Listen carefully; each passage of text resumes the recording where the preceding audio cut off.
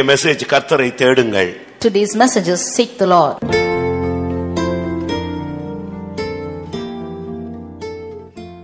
கர்த்தருடைய பரிசுத்த நாமத்துக்கு மகிமை உண்டாவதாக. Glory be to the holy name of the Lord. 34ஆம் சங்கீதம் 4ஆம் வசனம் வாசிப்போம். 37 Psalm verse 4. 34ஆம் சங்கீதம் 4ஆம் வசனம் வாசிப்போம். 34th Psalm verse 4. நான் கர்த்தரை தேடினேன், அவர் எனக்கு செவி கொடுத்து என்னுடைய எல்லா பயத்துக்கும் என்னை நீங்களாக்கி விட்டார். கர்த்தருடைய பரிசுத்த நாமத்துக்கு மகிமை உண்டாவதாக. Glory be to the holy name of the Lord. சங்கீதக்காரன் தன்னுடைய வாழ்க்கையில் சில நேரங்களில் அவன் வேதனைகளிலும் பயங்களிலும் கடந்து போன ஒரு சூழ்நிலை அவனுக்கு காணப்பட்டது. The psalmist had to go sometimes through pains and sorrows at times. தாவீது தான் சங்கீதக்காரன் என்று அழைக்கப்படுகிறான். It was David is called the psalmist. அவன் பல விதங்களிலே பலவிதமான பாதைகளில் அவன் கொண்டு செல்லப்பட்டான்.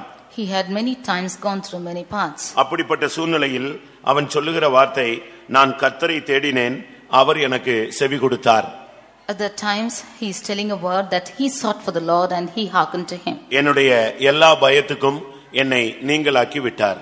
And he delivered from all fears. கர்த்தரோடு அபிஷேகம் பெற்று இருந்த ஒரு மனிதன் இவைகளுக்கு மத்தியிலே சொல்லுகிறான், நான் கர்த்தரை தேடினேன் என்று சொல்லுகிறான். And he who was anointed says the word saying that I sought the Lord. அவனுக்கு பயங்கரமான பயம் இருந்தது. He had great fears within. எப்படி ஆயினும் சவுல் நம்மை கொன்று போடுவான் என்கிற ஒரு பயம் இருந்தது. He had a fear that somehow Saul will kill him. ஆனபடியால் அவர் அந்நிய தேசத்திலே சரணடைந்திருந்தான்.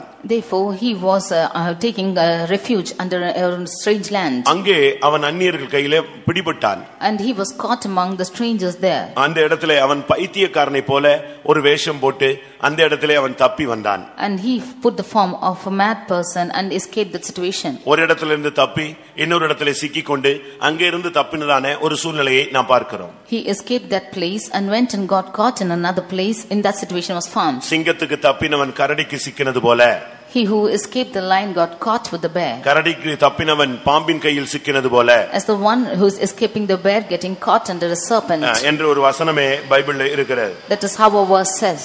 ஒரு சிலருடைய வாழ்க்கை அப்படி அமைந்து விடுகிறது. Some of their lives are becoming like this. சில நேரங்களில் அப்படிப்பட்ட பாதைகளிலே நாம் கொண்டு செல்லப்படுகிறோம். In certain times we are taken through such paths. Amos 5ஆம் அதிகாரம் 19ஆம் வசனத்தில் இந்த பகுதியை நாம் பார்க்கலாம். In Amos chapter 5 verse 19 we can see this. சிங்கத்துக்கு தப்பினவனுக்கு கரடி எதிர்பட்டதாம்.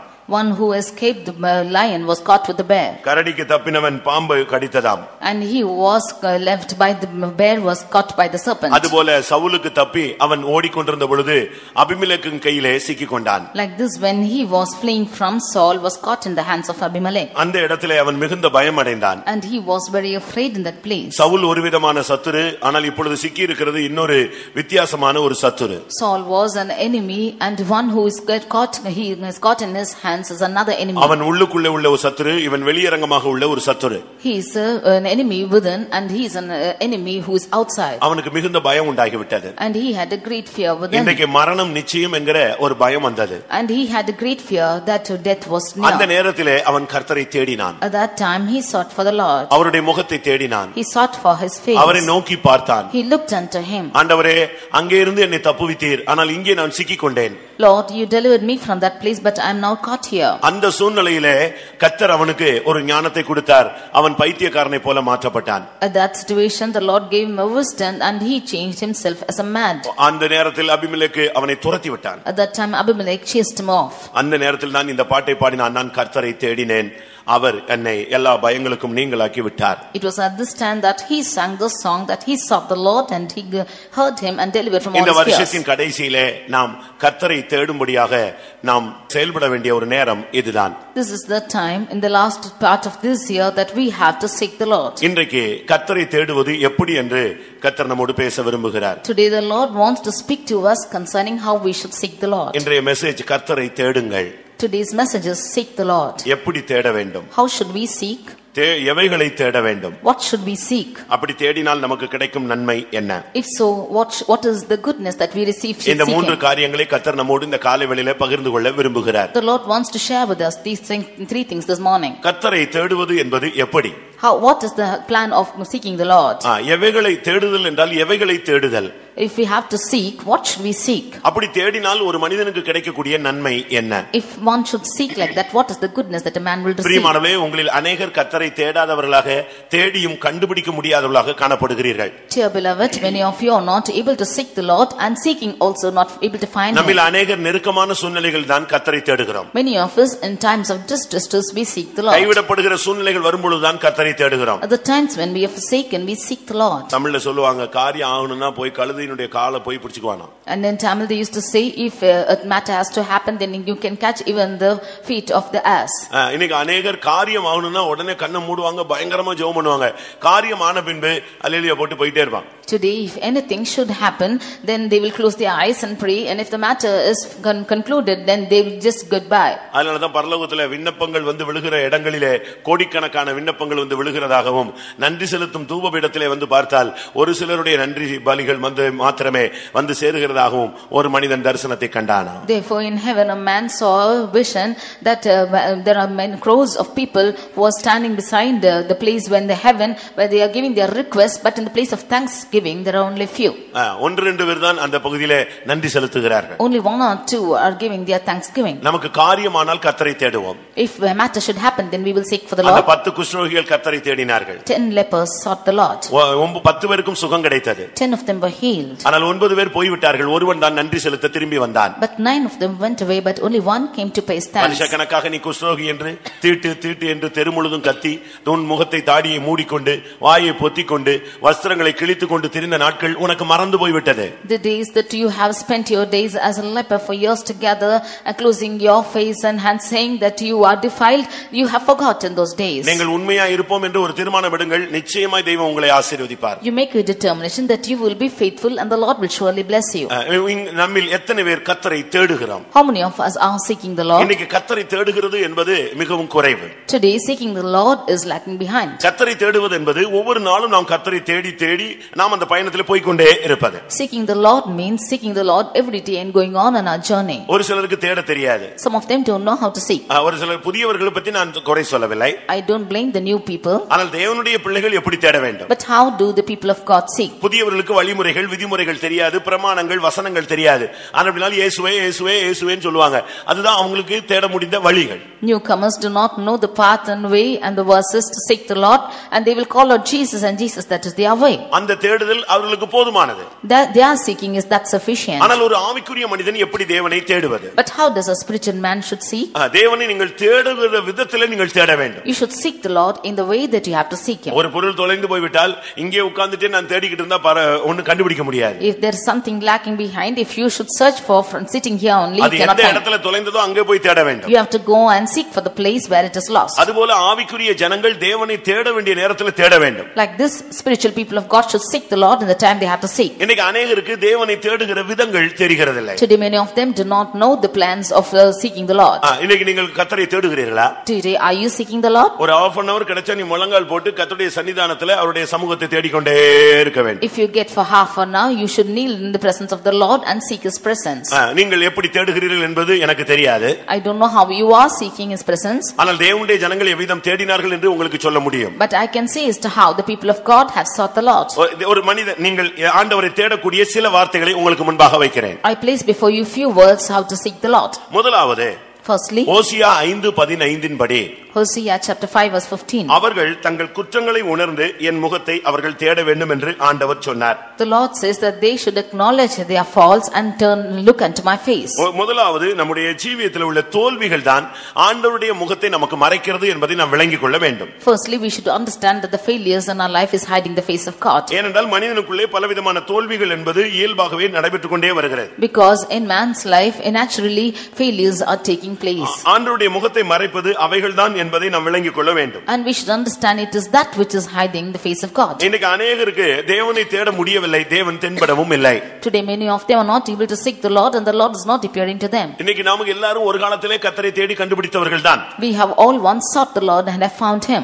யோபுவினுடைய வாழ்க்கையிலே போராட்டங்கள் அதிகரித்த பொழுது, in the life of Job, when the troubles increased, ஒரு காலத்திலே உத்தமனாய் வாழ்ந்தவன், he was once an upright person, சன்மார்க்கனாய் ஜீவித்தவன், he was living a just person, தேவனுக்கு பயந்தவன், பயந்தவன், and one who feared the Lord, பொல்லாப்புக்கு விலகினவன், one who eschewed evil. ஆனால் வாழ்க்கையிலே போராட்டங்களும் விபத்துகளும் ஆபத்துகளும் மரணங்களும் வியாதிகளும் பிசாசின் போராட்டங்களும் அதிகரித்த பொழுது, but when struggles and failures and sickness and death increased in his life, ஆண்டவரை சந்திக்கிற தேடுகிற அந்த அனுபவம் அவனுக்கு குறைந்து போனது. his aspect of seeking the Lord was shortened. ஒரு குறிக்கப்பட்ட நேரத்தில் அவனுடைய அறிக்கை என்ன தெரியுமா? After a point of time, what was his confession? நான் எங்கே போய் என் தேவனை சந்திக்க முடியும் என்று கேள்வி கேட்டான். He is asking question as to where he can go seek the Lord. யோபு 23:3 பார்க்கும் பொழுது, in Job chapter 23 verse 3, நான் அவரை எங்கே கண்டு சந்திக்கலாம் என்பதை அறிந்தால் எனக்கு நலமாய் இருக்கும். oh, it would be good that I shall know where I should go and find him. அவரை நான் சந்திக்கிற வழி எனக்கு தெரியவில்லை, அது தெரிந்தால் நலமாய் இருக்கும் என்று சொன்னான். He says, I know not the way to find him. If I should find the way, it will be good. இன்னைக்கு நம்மில் अनेகருக்கு தேவனுடைய முகம் மறைக்கப்பட்டிருக்கிறது. Today unto many of us the face of God is hidden. ஏசாயா 59:2 நாம் பார்க்கும் பொழுது, Isaiah chapter 59 verse 2, உங்கள் அக்கிரமங்களே உங்களுக்கும் உங்கள் தேவனுக்கும் நடுவாக பிரிவினை உண்டாக்குகிறது.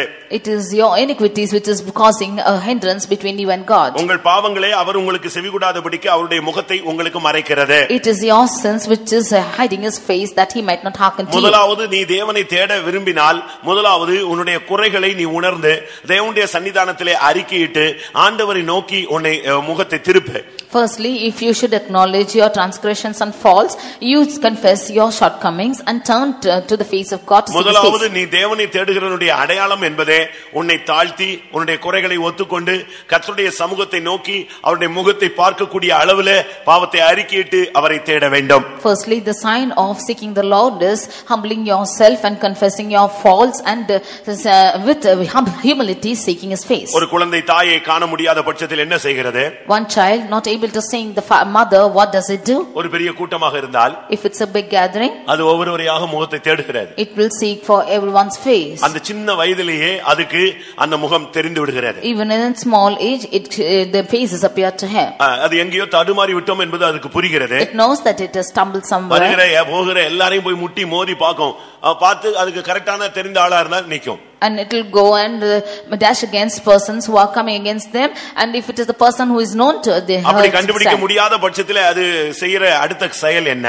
and if it's not able to sort out like that, what is the next action it does? ஒன்று முடியாவிட்டால் உட்கார்ந்து அழ ஆரம்பிக்கும். if nothing is possible, the child will begin to cry. எரேமியா 50 அதிகாரம் 4 வசனத்தை பார்க்கும் பொழுது, Jeremiah 50 verse 4, கர்த்தரை தேடுவது என்பதிலே ஒன்று பாவத்தை அறிக்கையிடுவது, இரண்டாவது அழுகிறது. the first thing to seek the Lord is to confess the sins, and nextly to go cry. அழுது நடந்து வந்து ஏகமாய் புலம்பி கர்த்தரை அவர்கள் தேடுவார்கள். They shall go weeping and seek the Lord with their heart. எரேமியா 54 நாம் அதை பார்க்க முடியும். In Jeremiah 54 we can see this. ஏகமாய் அழுவார்கள். They will cry together. கர்த்தரை தேடுகிறதுல உன்னுடைய இருதயம் உடைக்கப்பட வேண்டியது ஒரு அவசியம். In seeking the Lord, your heart should be broken. ஆண்டவருடைய சமூகத்துல இருதயத்தை உடைத்து நீங்கள் பழகுங்கள். In the presence of God, you should learn to break your hearts. ஒரு சிலர் சொல்வாங்க, எனக்கு அழுகையே வராது. Some of them will say, no, my tears will not come to me. எங்க அம்மா செத்ததுக்கு நான் அழவில்லை. Even for my mother's death I didn't cry. நீ பார்வோனுக்கு அண்ணனாக மாறிவிட்டாய் என்பது புரிந்து கொள்ள வேண்டும். You should understand that you have become a brother to Pharaoh. ஆனா அந்த பார்வோனுக்கு கூட தன்னுடைய மூத்த பிள்ளை இறந்த பொழுது, சிங்காசனத்துக்கு வர வேண்டிய இறந்த பொழுது கதறி விட்டான். Even to that Pharaoh, when his firstborn died, he who has to come to the throne has died, he cried. சிலுவையை பார்த்து கண்ணீர் விட்டிருக்கிறாயா? Yeah, have you cried looking unto the cross? இன்னைக்கு अनेகர் நாங்கள் கிறிஸ்தவர்கள் என்று சொல்கிறார்கள். மனம் திரும்புதல் இல்லை. மனம் திரும்புதல் என்பது சிலுவையை பார்த்து அழுகிறதுனால உண்டாகிற ஒரு சம்பவம். Today many of them are saying Christians, but they have no repentance, and repentance is coming only by looking unto the cross. ஒருவேளை உங்களுடைய இருதயம் கடினமாக இருந்தால், இன்றைக்கு கர்த்தருடைய சமூகத்திலே, கர்த்தாவே எனக்கு ஒரு சதையான நொறுங்குதலான ஒரு இருதயத்தை ஆவியை தாரும் என்று கேளுங்க. Maybe if your heart is hardened, you ask God to give you a heart of flesh that it might break. நான் அப்படிலாம் ஜெபம் பண்ணி இருக்கிறேன். I have prayed like this. என்ன நடந்தாலும் நான் அழுகிறதே இல்ல. ஒரு மாதிரி ரஃப் டைப்ல இருந்த ஒரு காலங்கள் உண்டு. There were times I was a rough type with no tears for anything. நான் யாரு வெட்டுப்பட்டு செத்து கிடந்தா கூட கண்டுக்கிறதா போயிட்டே இருந்திருக்கேன். Even if anybody is cut down and died, I will just not bother and go away. இருதயத்துல கொஞ்சம் கூட அசைவே இருக்காது, கலக்கமே இருக்காது, பயமே இருக்காது, திகிலே இருக்காது, ஒரு கேள்வியே இருக்காது. I will never be afraid or dismayed or have a question in my heart for anything. ஆனால் அதுக்கு பின்பு இந்த ஹார்ட் இருந்து பிரயோஜனம் இல்லங்கறதை நான் உணர்ந்தேன். Then I understood that this heart to live is not used at all. Bible சொல்லுகிறது, அழுகிறவர்களுடனே சேர்ந்து என்ன செய்யுங்கள்? அழுங்கள். The word of God says, cry, weep with them that weep. ஒரு மனிதனுடைய வேதனையை தெரியாதவன் ஊழியனாக இருக்க முடியாது. Not knowing the pains of another person, you cannot be a servant of God. ஒரு பிள்ளையினுடைய வேதனை புரியாதவன் அவன் தாயோ தகப்பனாகவே இருக்க வாய்ப்பு இல்லை. Without understanding the pains of a child, you cannot be a mother or father. நீங்கள் இன்றைக்கு ஒரு அழுகையின் ஆவியை, கண்ணீரின் ஆவியை பெற்றுக்கொள்ளுங்கள். Today you should receive the spirit of weeping. எரேமியா தன்னுடைய தீர்க்கதரிசன ஊழியத்தை தொடங்கும்போது அவன் தேவனிடத்தில் கேட்ட விண்ணப்பம் என்ன? When Jeremiah began the ministry of prophecy, what was his request to God? கர்த்தாவே என்னை தீர்க்கதரிசியாக மாற்றுகிறீர், நல்லது. Lord, it is good you are making me a prophet. சிறு வயதிலே என்னை தீர்க்கதரிசியாய் மாற்றுகிறீர், நல்லது. Even in my small age you are making me a prophet. ஆனா எனக்கு கண்ணீரின் ஆவி எனக்கு தர வேண்டும். But give me the spirit of weeping. எரேமியா 9:1 அவன் சொல்லுகிறான். In Jeremiah 9:1 he is telling, என் தலை தண்ணீரும் என் கண்கள் கண்ணீரின் ஊற்றுமானால் நலமாய் இருக்கும். Oh, that my heads were waters and mine eyes a fountain of tears, it would be good. அப்பொழுது நான் இரவும் பகலும் அழுவேன். Then I will weep day and night. கர்த்தரை தேடுகிறதிலே முதல் பகுதி குற்றங்களை அறிக்கையிட்டு குற்றத்தை விட்டுவிட்டு உணர்த்தப்பட்டு வேண்டாம் என்று சொல்லிவிட்டு கர்த்தருடைய முகத்தை தேடினால் நீ அதை பார்ப்பாய். The first aspect of seeking the Lord is you leaving your iniquities and sins and confessing them and leaving them and seeking his face, you can see him. நான் ஜெபிக்கிறேன், உபவாசிக்கிறேன், கண்ணீர் விடுறேன், அதெல்லாம் எனக்கு கிடைக்கல அப்படினு சொன்னா இன்னும் நீ கரெக்ட்டா தேடலன்னு அர்த்தம். I am fasting and praying and asking the Lord, still I have not found, means you have not exactly sought the Lord. அல்ல ஃபர்ஸ்ட் ஸ்டெப் உன்னுடைய குறைகள் தான் ஆண்டவருடைய முகத்தை மறைக்கிறது. First step of this is your iniquities is hiding is God's face. அந்த பகையாக நிற்கிற நடுச்சுவரை நீ உடைத்தால் அதற்கு அப்புறத்தில் இருக்கிற விசுவாசத்தை துவக்கினவரும் முடிக்கிறவருமாகிய அவரை நீ நோக்கி பார்க்கலாம். If you should break the wall of hatred, then you can see the one who has begun your and finishing your faith. ஒருவேளை இந்த வருஷத்துல இதுவரை கர்த்தரை தேடாமல் கண்டடையாமல் இருந்தால் கர்த்தர் இந்த வருஷத்தின் கடைசியில உனக்கு சொல்லுகிறது நீ என்னை தேடு என்று சொல்கிறார். Maybe if you have not sought the Lord the whole of this year, at the end of this year the Lord is asking you to seek him. ஒன்று குற்றங்களை உணர்ந்து தேடுவது. Firstly, acknowledging your faults, seeking him. இரண்டாவது கண்ணீர் விட்டு அழுவது. Secondly, weeping with tears. உங்களுடைய ஜீவியத்திலே ஒரு கண்ணீரின் ஆவி அவசியம். In your life you need a life of weeping. தேவனுக்கு ஏற்கும் பலிகள் நொறுங்குண்ட ஆவிதான். That which is acceptable to the Lord, sacrifices which is burnt, which is broken heart. நொறுங்குண்டதும் நறுங்குண்டதுமான இருதயத்தை தேவரீர் நீர் புறக்கணியீர். Lord, thou will not cast off a heart which is broken and contrite. மூன்றாவதாக thirdly, இரண்டாம் நாளாகமம் 7ஆம் அதிகாரம் 14ஆம் வசனத்தை பார்க்கும் பொழுது 2 Chronicles 7:17 அங்கே 2 நாளாகமும் 7:14 பார்க்கும் பொழுது 2 Chronicles 7:14 என் நாமம் தரிக்கப்பட்ட என் ஜனங்கள் தங்களை தாழ்த்தி என் முகத்தை தேட வேண்டும். My people which are called by my name shall humble themselves and seek my face. கர்த்தருடைய சமூகத்துல போயிட்டு பரிசேயனுடைய ஜெபம் பண்ண கூடாது. You should not go to the presence of God and pray the prayer of Pharisee. அங்க போய் உன்னுடைய மகத்துவங்கள், மேன்மைகள், உன்னுடைய சாதனைகள், உன்னுடைய வீர பிரதாபங்கள் இத பேசுறது தேவனுடைய சமூகம் அல்ல. You should not go to the presence of God and boast about yourself and your dignities and your greatness. அந்த பரிசேயனை போல நான் அவனை போல இல்ல, இவனை போல இல்ல, அந்த ஆயக்காரனை போல இல்ல, இதனால் நான் என்னை உம்மை தோத்தரிக்கிறேன். இந்த ஜெபங்கள் எல்லாம் கர்த்தர் கேக்குறதே கிடையாது. I like the Pharisee, you going and praying saying that I'm not like him, I'm not like that person, I'm not like this publican, the Lord is not hearkening your prayers. இவைகள் எல்லாம் ஆகாயத்தில் சிலம்பம் பண்ணுகிற அனுபவங்கள். These are what you are beating in the air. பிரியமானவர்களே, இன்றைக்கு நாம் தேட வேண்டுமானால் நம்மை தாழ்த்த வேண்டும். Today if we have to seek him, then we have to humble ourselves. பெருமையை மனதில வைத்துக்கொண்டு எந்த ஜெபம் பண்ணாலும் ஒண்ணும் கேட்கப்படாது. Having pride in your mind, whatever prayer you might pray, it will not be heard. தாழ்மை உள்ளவர்களுக்கு அவர் கிருபையை அளிக்கிறார். The Lord gives grace to the humble. பெருமை உள்ளவர்களுக்கோ அவர் எதிர்த்து நிற்கிறார். The Lord is resisting the proud. மனதில சில பெருமைகளை வைத்துக்கொண்டு என்ன ஜெபித்தாலும் அந்த ஜெபம் ஃப்ரண்ட்ல போகவே போகாது. Having some pride in the mind, whatever prayer you might utter, it will not go to his presence at all. உன்னை சரிப்படுத்தாத பண்ணுகிற ஜெபங்கள் அதை தேவன் கேட்க மாட்டேன்னு சொல்றார். Prayers which you do without rectifying yourself, the Lord will not hear. குற்றங்களை அறிக்கையிடாத ஜெபங்கள் எனக்கு வேண்டாம் என்று சொல்கிறார். And your faults which you are not confessing, the prayers is not heard. ஏசாயா 1ஆம் அதிகாரத்தை பார்க்கும் பொழுது Isaiah chapter 1 15ஆம் வசனம் என்ன சொல்கிறது? verse 15 உங்கள் கைகளை விரித்தாலும் என் கண்களை உங்களை விட்டு மறைக்கிறேன். Even if you should spread your hands, then I will hide my eyes. நீங்கள் மிகுதியாய் ஜெபம் பண்ணினாலும் நான் கேட்க மாட்டேன். Even you should pray full, I will not hear you. காரணம் உங்கள் கைகள் இரத்தத்தினால் நிறைந்திருக்கிறது. The reason is your hands are full of blood. சுத்திகரிக்கப்படாத மனிதனுடைய ஜெபங்கள் விருதா. Life without sanctification and prayers is all vain. சுத்திகரிக்கப்படாத ஜெபங்கள் எல்லாமே விருதா. The prayers without sanctification is all vain. உன்னை சரிப்படுத்திக் கொள்ளாமல் நீ விண்ணப்பங்களை ஏறெடுக்க கூடாது. Without rectifying yourself you should not offer a prayer. அது மணிக்கணக்கில் ஜெபிக்கலாம், மிகுதியாய் ஜெபம் பண்ணினாலும் நான் கேளேன். And you can pray for yourself, but even if you pray make many prayers you will not hear. புலம்பல் 3ஆம் அதிகாரத்தை நாம் பார்க்கும் பொழுது And we read in Lamentations chapter 3 44ஆம் வசனத்திலே verse 44. ஜெபம் உட்பிரவேசிக்க கூடாதபடி அவர் தன்னை மேகத்தால் மூடிக்கொண்டாராம். He is hiding himself with the cloud that the prayer could not enter in. அவர்கள் துரோகம் பண்ணினபடியால் அந்த ஜெபங்கள் அங்கே போகிறதில்லை. Because they have treachered, then the prayers are not entering in. அதனால இதிலிருந்து என்ன விளங்கிக் கொள்கிறோம்? From this what do we understand? நம்முடைய ஜெபங்கள் விருதாவாய் போகிற நேரங்கள் உண்டு.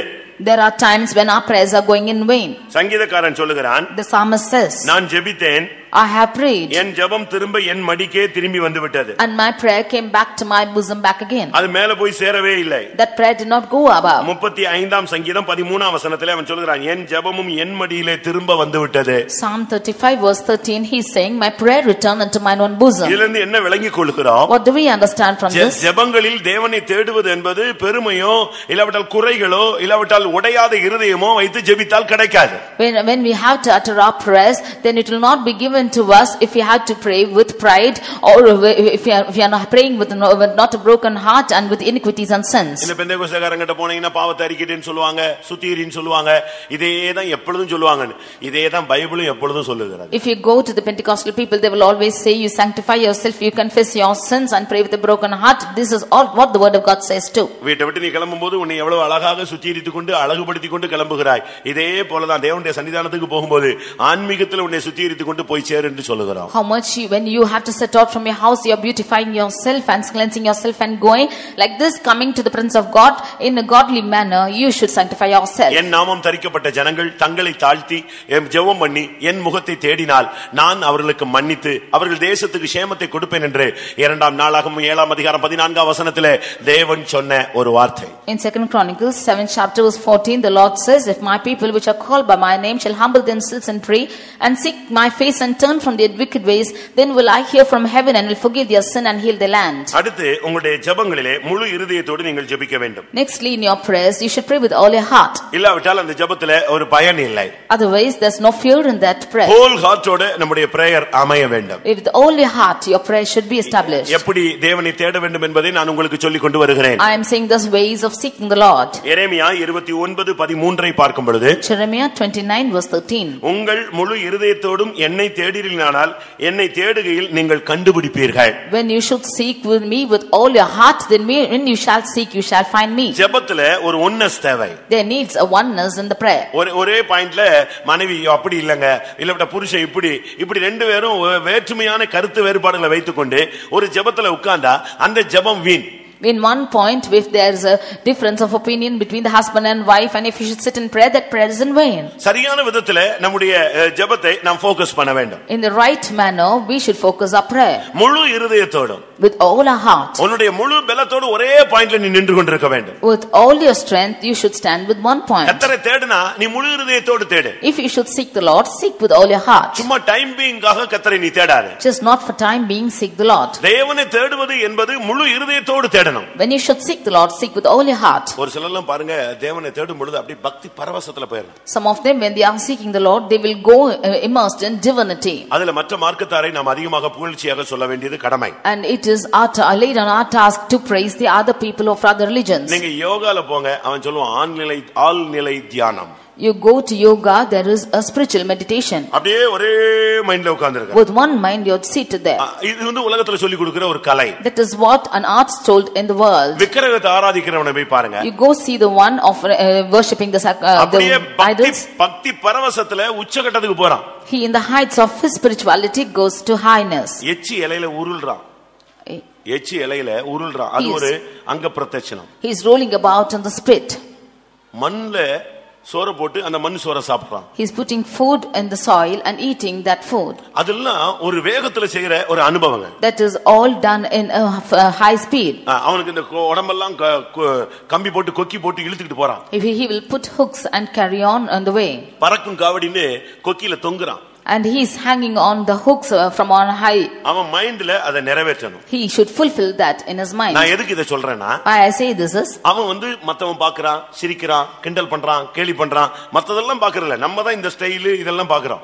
He is not looking as to whether the others are teasing or laughing or scorning him. We are only looking unto this. கருப்பு Dress போடுனா போடுறான். If he has to put that black dress, then he is putting on. பச்சை Dress போடுனா போடுறான். If he has to put the green color, he has to wearing it. காவிய கட்டுனா கட்டறான். If he has to put on the orange dress, he is putting on. தலையில தூக்கி இருமுடியை தூக்குடானா தெருவா தூக்கிட்டு அலையறான். And if he has to take the chariots on his head, then he is carrying it all over the streets. நமக்கு அந்த 200 gram பைபிளை தூக்கிட்டு வரது பயங்கர கஷ்டமா இருக்கு, வெக்கமா இருக்கு, துக்கமா இருக்கு, மனவேதனையா இருக்கு.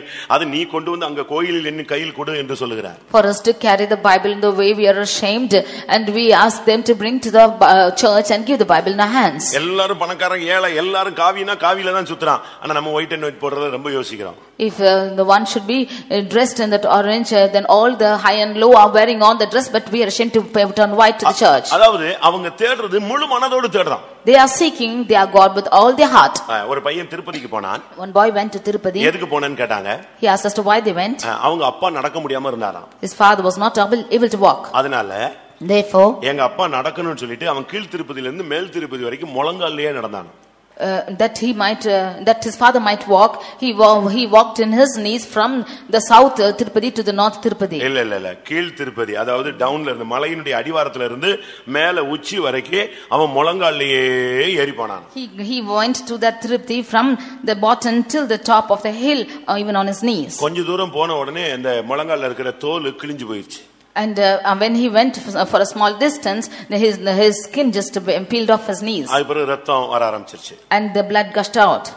ஏன்னா இன்னும் போக வேண்டிய தூரம் எவ்வளவு தூரம் இருக்கு. And the distance he has to go was ஆனாலும் எங்க அப்பா நடக்கணும் திருப்பி நடந்தாங்க. But even after that he walked, saying that his father has to walk. ஒரு லிமிட்டுக்கு பிறகு பார்த்தா அந்த முட்டு வெள்ளை கலர்ல அந்த எலும்பெல்லாம் தேஞ்சி ஒரு மாதிரி ரத்தம் எல்லாம் வடிஞ்சு அந்த எலும்பெல்லாம் வெள்ளையா தெரிய ஆரம்பிச்சிருச்சு. After a certain limit, the knees were still just going on, and the white color of that skin just was seen. எல்லாரும் நிறுத்த சொன்னாங்க. All of them asked him to stop. எங்க அப்பா நடக்கணும். My father should walk. அந்த துணியை கட்டிட்டு திருப்பி முழங்கால்லயே போய் அந்த ஸ்டெப்ல போய் சேர்ந்தான். Yet tying the clothes, he just walked on his knees and went reach the place. கதை சொல்லல, பேப்பர்ல படிச்சது சொல்றேன். I'm not saying a story what I read in the paper. I'm saying இது எல்லாரும் நீங்க படிச்சிருப்பீங்க. நீங்க இதெல்லாம் படிக்க மாட்டீங்களா? You will not all read these things. உங்களுக்கு பேப்பர்லனா ஒரு வியூ இருக்கு, அந்த வியூ தான் பாப்பீங்க. You have a view in the newspaper and you will look at that. நான் எதுக்கு இத சொல்றேன்? Why I say this? அந்த முழு மனதோடு முழங்கால போட்டு போறான். தேஞ்சாலும் ஓஞ்சாலும் ஒடிஞ்சு போனாலும் போறான். With all his heart, whether it is broken or it is going away, without he is walking in his knees. நம்மால பவனிக்கு போக சொல்லுங்க. You ask our people to go to procession. திருச்செந்தூருக்கு நடக்கறானே, பழனிக்கு நடக்கறானே, வைத்தீஸ்வரன் கோயிலுக்கு நடக்கறானே, எல்லாருக்கும் காவடி எடுக்கறானே. நம்மலாம் ஒரு காலத்துல எடுத்தோம். ஆனா இப்போ பவனின்னு சொன்னா முடியாது, நடக்க முடியாது. இதனால தான் வியாதிகள். He's walking to Tiruchendu, Palani and devoted places like that, and our people are not able to walk because we are not able to. நான் எதுக்கு இத சொல்றேன்? Why I tell this is அவன் முழு இதயத்தோடு தேடுறான். He is seeking with all his heart. ஒரு கல்லை தேடுறவன் முழு இதயத்தோடு தேடும்போது நம்முடைய கண்மலையாகிய கிறிஸ்துவை தேடும்போது நம்ம எப்படி தேடணும்? He who is seeking the stone, who is seeking with all his heart, means we are seeking the rock who is Christ. How much we 10 நிமிடம் நீ ஜெபித்தாலும் முழு இதயத்தோடு ஜெபிக்கணும். If we have to pray even for 10 minutes with all our heart, we should pray. இல்லனா ஜெபத்துல போய் உட்காராத. Otherwise don't go sit in prayer. ஒரு நாள் லீவ் போட்டு போய் உட்கார்ந்து ஜெபத்துல உட்காரு. If you take a holiday, go sit in prayer. நம்ம என்ன செய்றோம்? What do we do? ஒரு 2 நிமிஷம் ஜெபம் பண்ணுவோம். We will pray for 2 minutes. கண்ணை திறந்து பார்த்து அங்க போகாத, இங்க வா ஸ்தோத்திரம் ஸ்தோத்திரம். இந்த ஜெபங்கள் தான் இன்னைக்கு நம்முடைய வாழ்வையே சீரழித்து விட்ட ஜெபங்கள். Then opening our eyes, we'll say don't go there, and we'll ask them, we'll turn back and say praise the Lord. This is what the experience which are putting our life at fault. பிள்ளையை தூக்கி முன்னால வச்சுக்குவோம் விக்கிரக மாதிரி. திருப்பி ஜெபம் பண்ண உடனே இதுக்கு தான் சாமி கும்பிட்டுட்டே இருக்கணும். We will keep உட்கார். இந்த ஜெபம் மேல போகாது. We will keep our child as an idol before us and ask them to sit down, and our prayers will never go up at all. நான் சொல்றது உங்களுக்கு வித்தியாசமா இருக்கும். பைபிள் என்ன சொல்லுகிறது? யாக்கோபு தன்னுடைய நெருக்கமான நேரத்தில் தன்னுடைய மனைவி, தன்னுடைய பிள்ளைகள், தன்னுடைய ஆடு மாடு எல்லாவற்றையும் அனுப்பிவிட்டு பிந்தி தனித்திருந்த தேவ சமூகத்தில் போராடி அவருடைய முகத்தை கண்டான். What I say must be different to you, but Jacob, what he did was, in the time of his distress and persecutions, he put aside all his wife and cattle and oxen, and he was aloof and stayed alone and sought the Lord. உனக்குன்னு ஒரு time வைத்து முழு இதயத்தோடு கர்த்தரை தேடு. You should have a time for yourself with all your heart. You should seek the Lord. தானியேல் 9:3 பார்க்கும் பொழுது, when we read in Daniel chapter 9 verse 3, தானியேல் ஒரு வல்லமையுள்ள மனிதன், அதிகாரமுள்ள மனிதன், மகிமையுள்ள மனிதன், வெளிப்பாடு உள்ள மனிதன், ஆனாலும் உபவாசத்தோடு கர்த்தரை தேடினான். Daniel was a good spiritual person. He was a very goodly person, and he sought the Lord with all his heart. இன்னைக்கு நாம் எப்படி தேடுகிறோம்? How are we seeking the Lord these days? நமக்கு கொஞ்சம் ஸ்பிரிச்சுவல்ல ஒரு நல்ல அட்மாஸ்பியர் இருந்துச்சுனா ஜெபம் நமக்கு குறைந்து போய் விடுகிறது. If we have a good spiritual atmosphere, then our prayer is decreased. இந்த வருஷத்துல உங்களுடைய உபவாசம் எல்லாம் கரெக்ட்டா எடுத்துன்னு சொல்றவங்க கை வைத்துங்க. This year, all of them who have fasted in right times, you lift your hands. இந்த வருஷத்துல நான் பண்ண பொருத்தனின்படி கரெக்ட்டா உபவாசத்தை அப்படியே மெயின்टेन பண்ணி இருக்கேன் அப்படினு சொல்றவங்க கை வைத்துங்க. According to the consecration that I have made, I have maintained my fasting. All those who say so, lift your hands. தேடினேன் தென்படவில்லை. I sought but not found. யோசிச்சு பாருங்க. Just think and see. கொஞ்சம் ஒன்னு ரெண்டு பேர். A few of them. கானானுக்கு பயணப்பட்டவர்கள் லட்சக்கணக்கான பேர். உள்ளே பிரவேசித்தது எத்தனை பேர்? 2 பேர். Lakhs of people journeyed towards Canaan, but only 2 entered. அதாவது எகிப்திலிருந்து புறப்பட்டதுல அங்க போய் சேர்ந்தது 2 பேர். வனாந்தரத்துல பிறந்த எல்லாரும் போய் சேர்ந்துட்டான். Of those who set out from Egypt, there were only 2 who entered into Canaan. Those who were in the wilderness went in. இந்த வருஷத்துல உங்களுடைய உபவாச அக்கவுண்ட க்ளோஸ் பண்ண முடியுமா? கரெக்ட் பண்ண முடியுமா? Can you close your account of fasting this year? இன்னும் ஒரு 15 நாள் இருக்கு. Another 15 days more. இந்த 15 நாளும் உபவாசம் மொத்தமா 3 நேரமும் சேர்த்து போட்டா கூட அக்கவுண்ட் க்ளோஸ் ஆகாது. ஏன்னா நம்ம சாப்பிட்டுட்டே இருந்திருக்கிறோம். அரவை மிஷின் மாதிரி ஓடிக்கிட்டே இருக்கு. Even if you should fast for all the 3 times for the 15 days which is left over, your account will not close because you have been eating all the time. உபவாசத்தோடு அவரை தேடுதல். With fasting seek him. இதெல்லாம் தேவனோடு உபவாசம்னா தேவனோடு இருந்து வாசம் பண்ணி ஜெபிக்கிறது. If it is fasting, being with the Lord and praying to him. கர்த்தருடைய பரிசுத்த நாமத்துக்கு மகிமை உண்டாவதாக. Glory be to the holy name of the Lord. ஆண்டவரை தேடுறது அடுத்ததாக கண்டடையத்தக்க சமயத்திலே தேடுங்கள். Nextly, you should seek the Lord in the time that you should find him. ஏசாயா 55:6 சொல்லி இருக்கிறது, அவரை கண்டடையத்தக்க சமயத்தில் தேடுங்கள். Isaiah chapter 55 verse 6 it is said, you seek him when he should be found. அவரை தேட வேண்டிய நேரத்திலே தேட வேண்டும். You should seek him in the time that you have to find. அவர் சமீபமா இருக்கையில் அவரை நோக்கி கூப்பிடுங்க. When he is near to you, you call out to him. 2 time நான் சொல்றேன். I tell you of 2 times. ஒன்று அதிகாலையிலே தேடும்போது அவரை கண்டடையலாம். You can find him when early in the morning. நீதிமொழிகள் 8:17 பார்க்கும் பொழுது, Proverbs 8:17, அதிகாலையில் என்னை தேடுகிறவர்கள் கண்டடைவார்கள். those who seek me early shall find me. சங்கீதம் 63:1 பார்க்கும் பொழுது, Psalm 63 verse 1, அங்கே அவன் சொல்லுகிறான், அதிகாலையில் நான் உம்மை தேடுகிறேன். early morning I seek thee, he says. அப்ப அதிகாலையில் தேடுகிறது என்பது தேவன் நமக்கு கொடுத்த appointment time. This is the appointment time, early morn seeking the Lord. அது சரியான நேரம் 3:45. The right time is 3:45. ஏனென்றால் 4ஆம் ஜாமத்திலே இயேசு அந்த கடலில் தத்தளித்துக் கொண்டிருந்த ஜனத்தை மீட்கும்படியாக அவர் கடலிலே நடந்து வந்தார். Because in the 4th hour Jesus came on this sea in order to save the people who are suffering in the sea. 4ஆம் மணி நேரம் அல்ல, 4ஆம் ஜாமம் அப்படினா 3:45 மணி. If it is the 4th hour, it is called as 3:45. அந்த வாழ்க்கையிலே உனக்கு உள்ள பிரச்சனைகளை அந்த அதிகாலையிலேயே அவர் உனக்கு தீர்க்கும்படியாக வருகிற ஒரு நேரம். It is the time and the early morn when he is coming to solve your problems in your life. தூதர்களின் அப்பமாகிய மன்னா பொழியப்பட்ட நேரம் அதுதான். It is the time that the food which is the angels food was put on at that time. சூரியன் உதிக்கிறதுக்கு முன்னே நீ போய் மன்னாவை பொறுக்கி எடுத்துக்கொண்டால் அது உனக்கு ஆகாரமாக இருக்கும். நீ தாமதமாக போனால் அது உருகி போய்விடும். Before the sun should appear, if you should go pick that manna, it will be as food to you, otherwise it will melt. ஒன்று அதிகாலையில் அவரை தேடுவது. One is seeking the Lord early in the morning. இரண்டாவது கண்டடையத்தக்க சமயத்தில் தேடுதல். Secondly, seeking in the time when you have to find him. ஏசாயா 56:6 சொல்லப்பட்ட அந்த இடம் என்ன? What is the verse said in Isaiah 55 verse 6? மற்ற நேரத்துல தேடினா கிடைக்க மாட்டாரா? Will he not be found if you should seek him other times? அப்படி அல்ல. Not like that. அதிகாலை என்பது தேவன் உனக்கு கொடுத்திருக்கிற நேரம். Early morning is the time given to you by God. அவரே உனக்கு டைம் அப்பாயின்ட்மென்ட் பண்ணி வச்சிருக்கிறார். நீ காலையில போனேனா அவரை பார்க்கலாம். He has appointed this time that you might find him early in the morning. அதிகாலையில் நீதியில் உம்முடைய முகத்தை நான் தரிசிப்பேன். Early in the morning I will seek thy face and righteousness. இது தேவனும் மனிதனும் சந்திக்கக்கூடிய ஒரு அருமையான சந்தர்ப்பம். This is the time where the God and man is meeting. இரண்டாவது சொல்லி இருக்கு கண்டடையத்தக்க சமயத்திலே அவரை தேடுங்கள். Secondly, seek him while he may be found. அவர் சமீபமாய் இருக்கையில் அவரை நோக்கி கூப்பிடுங்கள். You call upon him when he is near. அந்த அவரை கண்டடையத்தக்க சமயம் தான் ஆராதனை தேவ சமூகமான நேரம். The time when you should find him is the time of worship, that is the presence of God. எப்பெல்லாம் worship நடக்கோ அப்பெல்லாம் அவர் அங்கே இருப்பார். Whenever the worship is taking place, there he will be found. ரெண்டு பேர் மூன்று பேர் இருக்கும்போது அங்கே வந்து விடுகிறார். Where 2 or 3 are gathered together, he will come there. அந்த இடத்துல அந்த நேரத்துல அவர் சமீபமா இருக்கும்போது அவரை நோக்கி கூப்பிடணும். When he is near, you call to him. அதுக்கு ஒரு உதாரணம் சொல்லுகிறேன். I'll say an example for that. இயேசு கிறிஸ்து எரிகோவுக்கு பயணமாகிறார். Jesus journeyed to Jericho. அங்கே ஒரு பிறவி குருடன் காணப்படுகிறார். There a man born blind was seated there. அவன் பிச்சை எடுத்துக் கொண்டிருக்கிறான். He was asking alms. இப்பொழுது இயேசு அந்த வழியாக வருகிறார் என்று அந்த சந்தடியை வைத்து கேள்விப்பட்டான். Now he heard by his footsteps that Jesus coming by that way. அவனுக்கு இதான் time. This is the time for him. அவனுக்கு அதிகாலை அல்ல.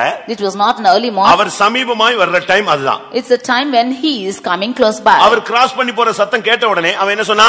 தாவீதின் குமாரனே எனக்கு இறங்கும்னு சொன்னான். When he heard the sound of his footsteps that he is crossing by, he shouted saying, Son of David, have mercy on me. இப்ப ஜனங்கள் அவனை தடுக்கிறார்கள். Now the people are hindering him. ஆனா அவனுக்கு தான் தெரியும். But he only knew about it. இதுதான் என்ன time? சமீபமான நேரம். This is the time when he is near.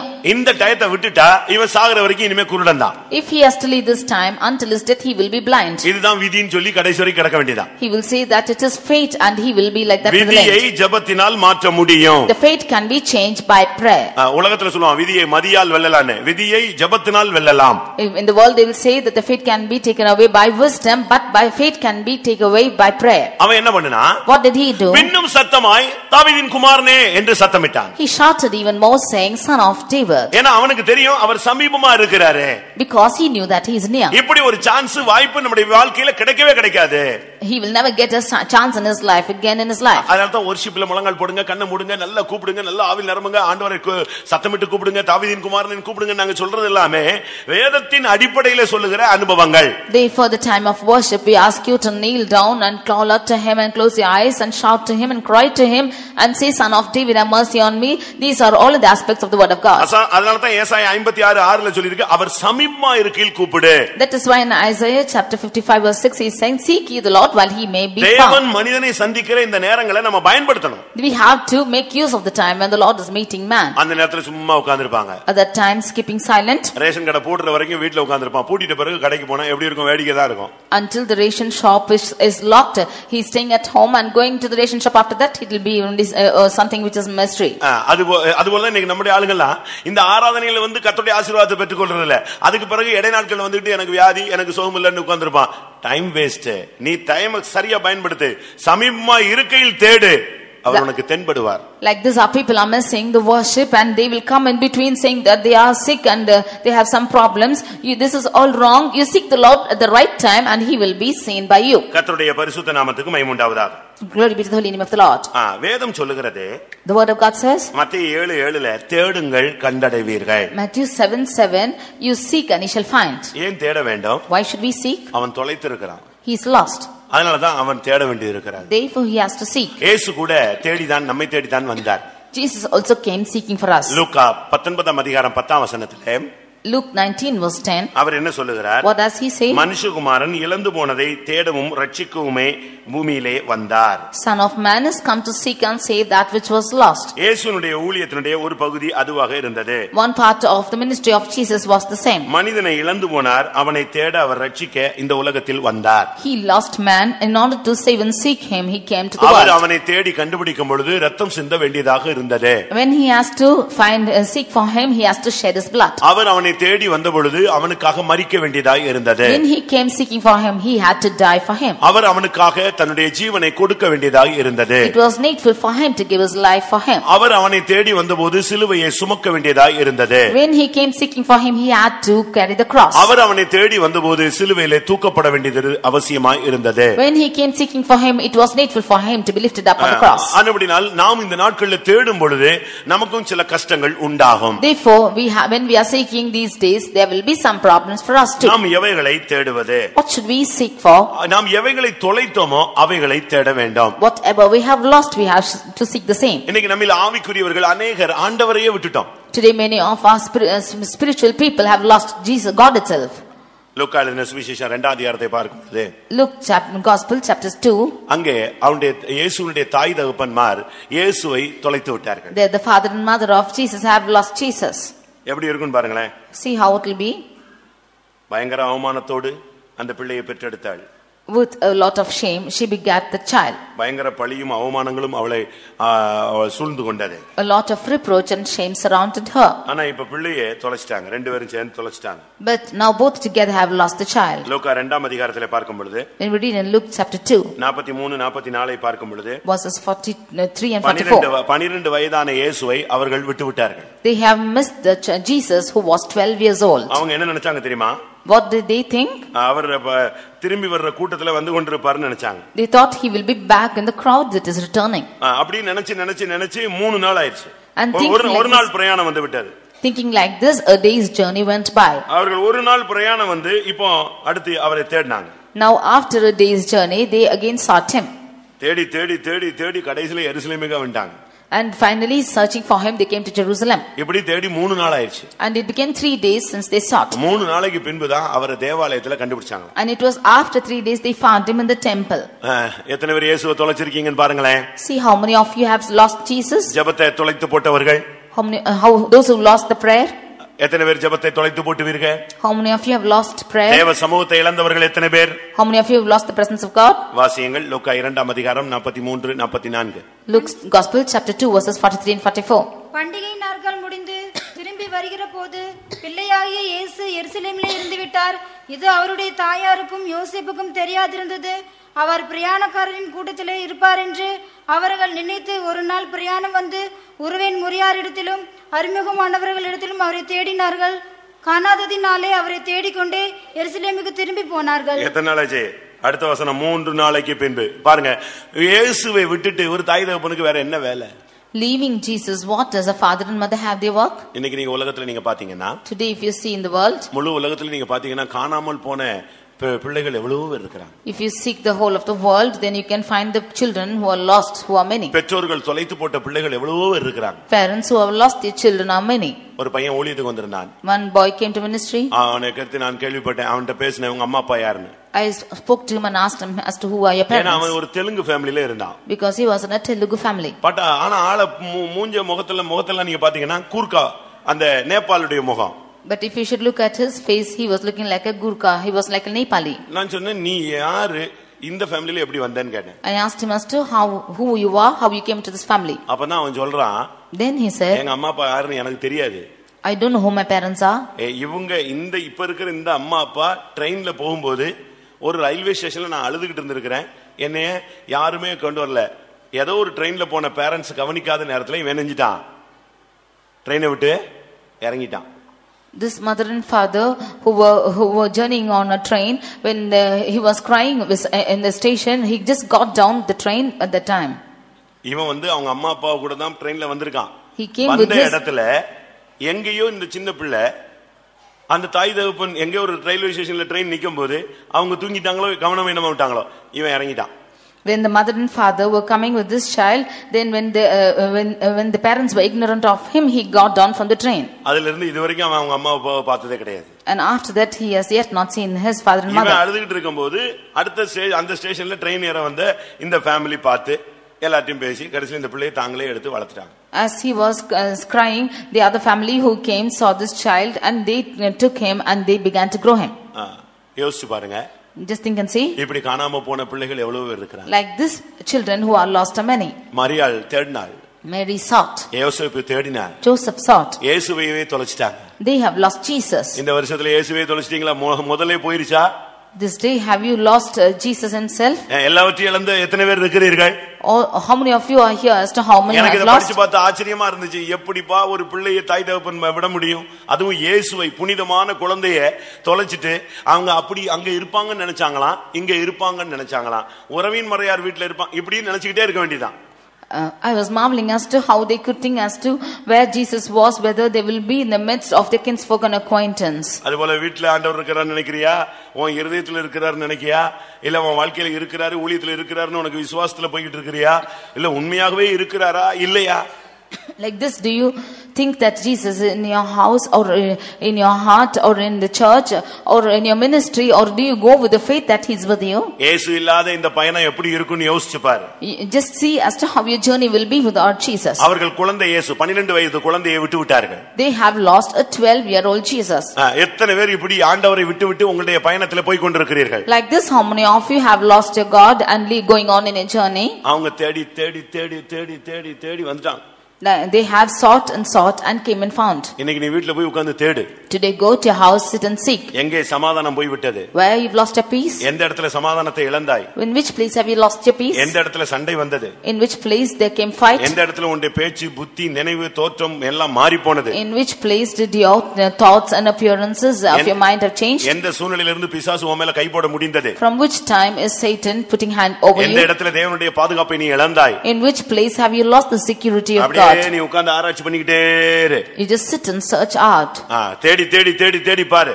You seek and find. அவங்க அந்த பிரயாணக்காரர் கூட்டத்துல எல்லாம் தேடினாங்க. They searched him in the midst of the people who were journeying. அடுத்து உறவின் முறையாரத்துல எல்லாம் தேடினாங்க. Nextly they went and sought in the kinsfolk. கடைசில அவங்களுக்கு ஒண்ணுமே தெரியல, எருசலேமுக்கு வந்துட்டாங்க. Finally, not knowing anything, came to Jerusalem. எருசலேம்ல தங்கி இருந்த இடம், போன மார்க்கெட், சந்தை எல்லாம் தேடி கடைசில தேவாலயத்துல வந்து தேடினாங்க. They sought for him in Jerusalem in every place of markets, and finally came to the temple. அங்க வந்து பார்த்தபோது தான் அவரை கண்டுபிடிச்சாங்க. And they found him coming there. அங்கதான் அவரை விட்டுட்டு இருந்தாங்க. It was there they lost him. 3 நாள் கழிச்சு போய் அவரை கண்டுபிடிச்சு கட்டி தூக்கி எடுத்துட்டு வந்தாங்க. After 3 days they found him and brought him back. அவர் நல்ல தாய் தகப்பன். A good father and mother. தொலைத்தார்கள், கிடைத்து விட்டது. They lost but they got back. நீங்க யோசிச்சு பாருங்க.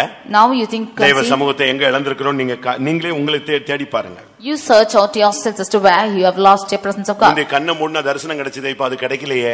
Before you got visions, when you close your eyes, now you are not getting it. முந்தி கொஞ்ச நேரம் ஜெபிச்சா பதில் கிடைக்குமே, இப்ப கிடைக்கலையே. Before you have to pray for a little while, you will have your reply. ஒரு 5 நிமிஷம் ஜெபம் பண்ணா தேவ சமாதானம் உன்னை நிரப்புமே, இப்ப அது இல்லையே. If you should pray for 5 minutes, the peace of God will fill your heart. Now it's not fast. இயேசுவை தொலைத்துவிட்டு இந்த பயணத்திலே நீ எங்கே போகிறாய்? Having lost Jesus, where are you going in your journey?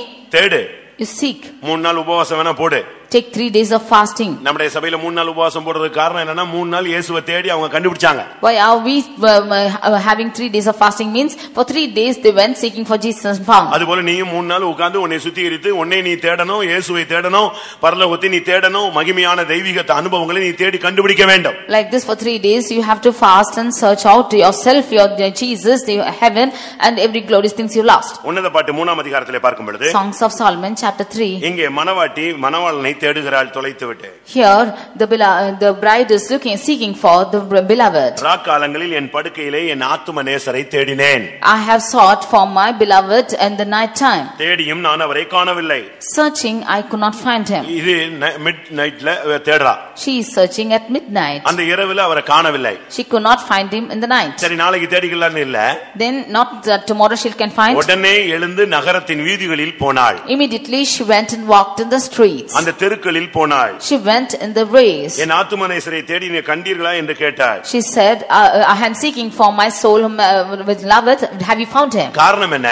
What is the reason? அன்றைக்கு அவள் பகலிலே நகரத்தின் வீதிகளிலும் தெருக்களிலும் திரிந்து தொலைத்து விட்டாள். The reason is she walked about the streets in the daytime and have lost him. ஒரு ஆவிக்குரிய தேவனுடைய பிள்ளைகள் வீணா நேரம் கழிச்சுன்னு சுத்த கூடாது. அப்படி சுத்தும் பொழுது நாம் தேவ சமூகத்தை இழந்து விடுவோம். Spiritual people of God, you should not roam about when you have time. If when you roam about, you will lose lose the presence of God. உன்னத பாட்டு 5:6 பார்க்கும் பொழுது Songs of Solomon chapter 5 verse 6. நான் அவரை தேடினேன், I have sought for him, அவரை காணவில்லை. I could not find him. நகரத்தின் திரியிலே காவலாளர் என்னை கண்டு என்னை அடித்து காயப்படுத்தி என் போர்வையை எடுத்துக்கொண்டார்கள். And the watchmen who were watching the city, they smote me, wounded me and took away my veil. நீ உன்னுடைய நேசரை விட்டுவிட்டால் உன்னுடைய போர்வை போய்விடும், உன்னுடைய அன்பு உனக்கு குறைந்துவிடும். If you leave your beloved, your veil will go off from you and your love will decrease. ஆண்டவரை விட்டுறதுனால தான் நமக்கு பல அடிகள் விழுகிறது. Because we have left our God, many beatings we get. அதுதான் அங்க நடந்தது. That is what happened that day. மனுஷனை தேடி வந்தபோது இயேசு அடிபட்டார். இயேசுவை நீ விடும் பொழுது நீ இந்த உலகத்திலே அடிபடுகிறாய். When Jesus came seeking for man, he was beaten. When you lose Jesus, you are beaten. இயேசுவை தேடுங்கள். You seek for Jesus. தேவ சமூகத்தை தேடுங்கள். Seek for the presence of God. ஆத்தும நேசரை தேடுங்கள். Seek for the beloved of soul. கடைசியில் அவரை தேடி கண்டுபிடித்தாள். Finally she sought and found him. என்னுடைய தாயின் அறையிலே என்னை கொண்டு வந்து விடுமட்டும் நான் அவரை பற்றிக்கொண்டேன் என்று சொல்லுகிறார். She says that I have held to him until I came to my mother's room. எப்படி தேடுவது? How can you find him? அடுத்து எவைகளை தேடுவது? Nextly, what should you find? ஒன்று இயேசுவை தேடுவது. Firstly, you have to seek for Jesus. இரண்டாவது, secondly, லூக்கா நான் ஒரு 5 காரியங்களை உங்களுக்கு முதலாவது சொன்னேன் எவ்விதம் தேடுவதுன்னு சொல்லி. I told you of 5 things as to how we have to seek him. ஒன்று குற்றங்களை உணர்ந்து தேடுவது. Firstly, acknowledging our iniquities, seeking him. அழுகையோடு தேடுவது. Seeking him in weeping. தாழ்த்தி தேடுவது. Humbling and seeking for him. முழு இதயத்தோடு தேடுவது. With all the heart seeking him. உபவாசத்தோடு தேடுவது. And with fasting seeking him. அடுத்து தேடினால் எவைகளை தேட வேண்டும்? 5 காரியங்களை தேட வேண்டும். Nextly, we have to seek for 5 things.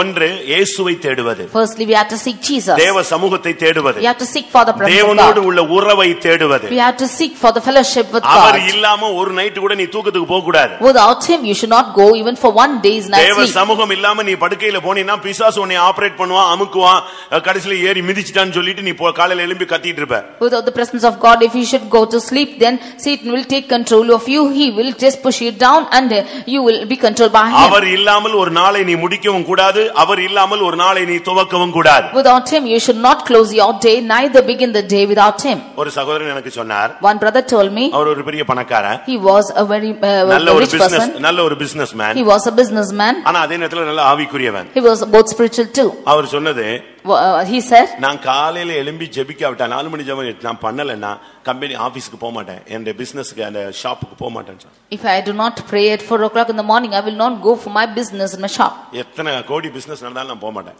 Even if it is for crores of business, I will not go. ஏன்னா எனக்கு சமாதானம் இருக்காது. Because I will not have peace. அப்ப நீ ஃபுல்லா போக மாட்டேன்னு கேட்டேன். Then I asked him, will you not go the whole of the day? எனக்கு அது சரியான திருப்தி இல்லைன்னா போகவே மாட்டேன்.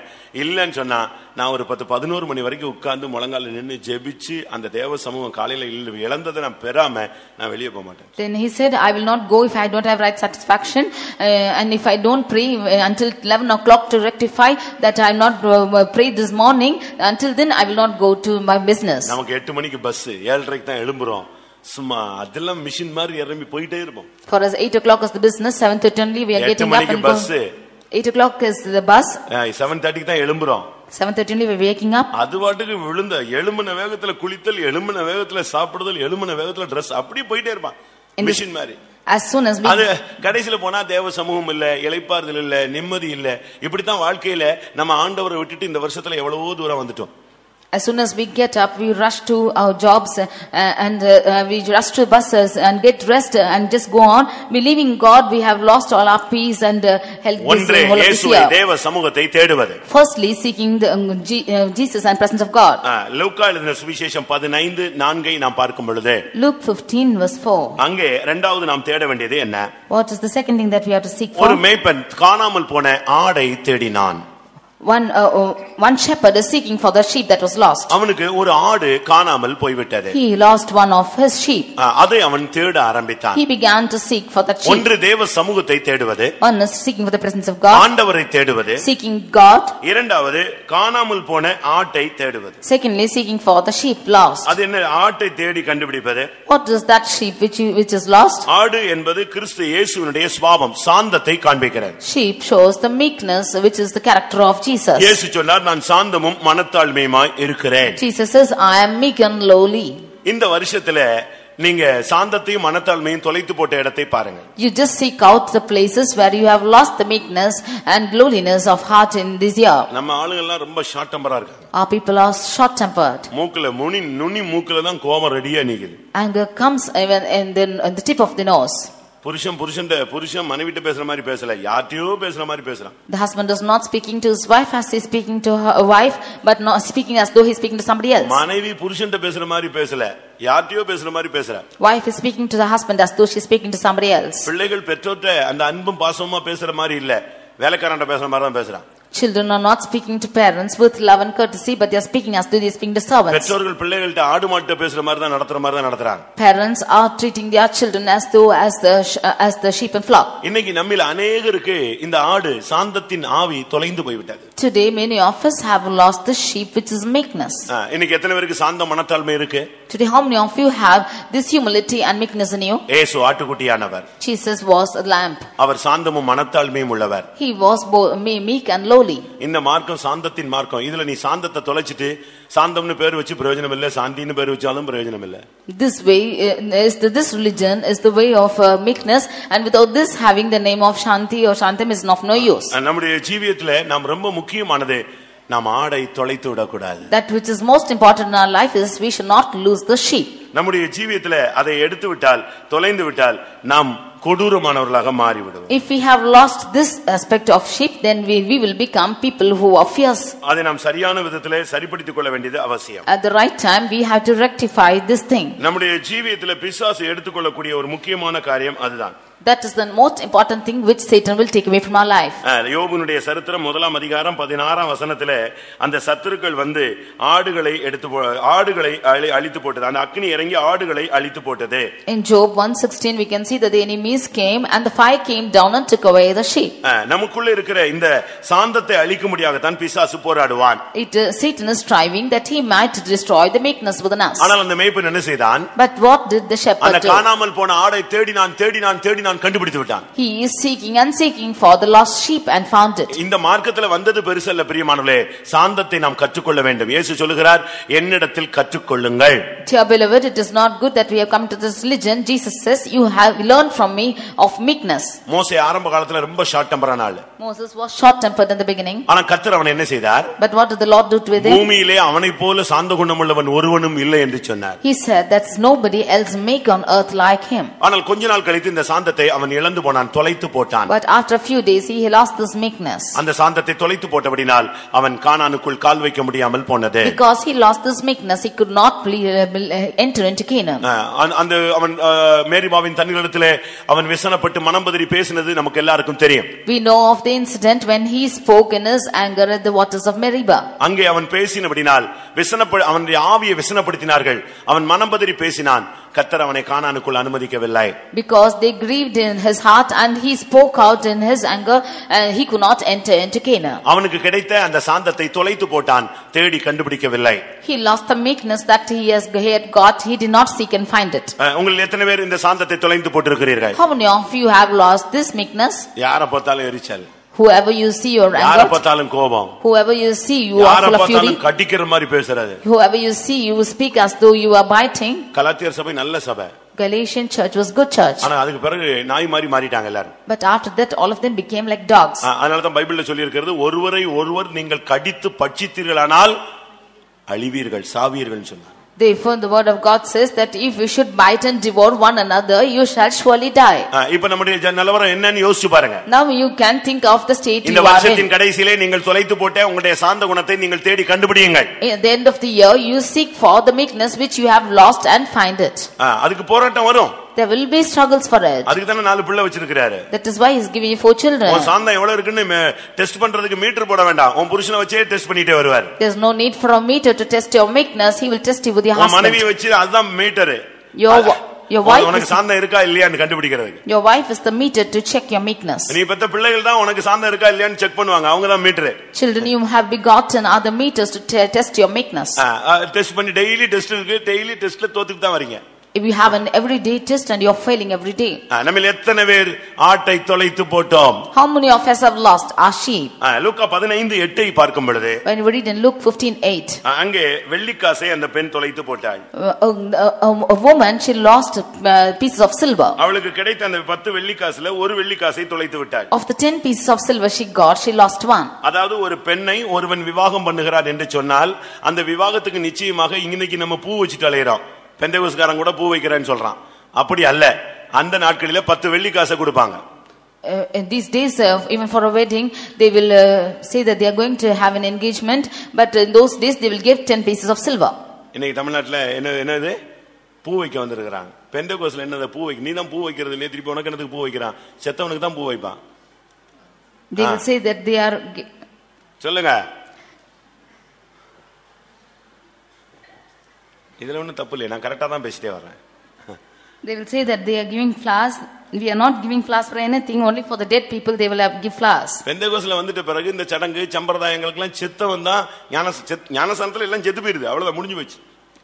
After coming into this Pentecost at baptism, you are dead, that is over. நல்ல நாள், கெட்ட நாள், ராகு காலம், யமகண்டம் எல்லாமே அன்னைக்கு செத்து போச்சு. Good day, bad day, good times, and the evil times is all dead with that day. சனி மூளை, ஈசான மூளை எல்லாம் அன்னைக்கு செத்து போச்சு. சனி மூளை, ஈசான மூளைமா, அதாவது வீடு கட்டும் போது இங்கதான் கல்லு வைக்கணும், அங்கதான் மண்ணு வைக்கணும். பெந்தேகோஸ்காரனும் கூட 3 கல்லு வை, 7 கல்லு வை, 9 கல்லு வைன்னு பாஸ்டர் சொல்றான். They will say as to how you should lay the stones, 3 and 7 and 10 and so on. Like even the Pentecostal people are doing the same. அந்த வேலையே கிடையாது. This job is not found at all. Prayer அதோட close. Prayer and it's over. அதுக்கு அடுத்து நல்ல நேரம் பார்த்து engagement வைக்கிறது, நல்ல நேரம் பார்த்து கல்யாணம் வைக்கிறது, அப்பதான் மண்டபம் கிடைக்கிறதுன்னு ஒரு பொய் சொல்றது, இதெல்லாமே பெந்தேகோஸ்காரனுடைய திருக்குத்தனம். After that, looking for good times and saying that only on that day they have that mandabam. This is all devices of the Pentecostal people.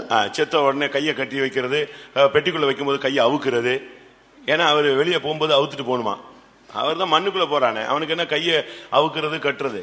அசையாம இருக்கிறதுக்காக கட்டி வைப்போம், ஒரு ஒழுங்கா நேர காலுக்கு அது வைக்கணும்னு. அது போய் கடைசி நேரத்துல அந்த பெட்டியை மூடும் போது அவுத்துக்கிட்டு இருப்பான். என்னன்னு கேட்டா கட்டோட அவர் போக கூடாது. அவன் செத்தே போயிட்டான, கட்டோட போனான்னா கட்டு இல்லாம போனான. When they are dead, they tie their hands, and when they are going to bury them, they'll remove off their ties. They're saying that when he has to go into the going to be buried, he should be removed of the ties. அடுத்து வண்டிக்குள்ள வைக்கும்போது தலை உள்ள போணுமா, கால் உள்ள போணுமா? ஏத்துறது ambulance, அதுல left போனான்னா right போனான்னா, அது இல்ல தலையை உள்ள விடு, இல்ல கால் உள்ள போ.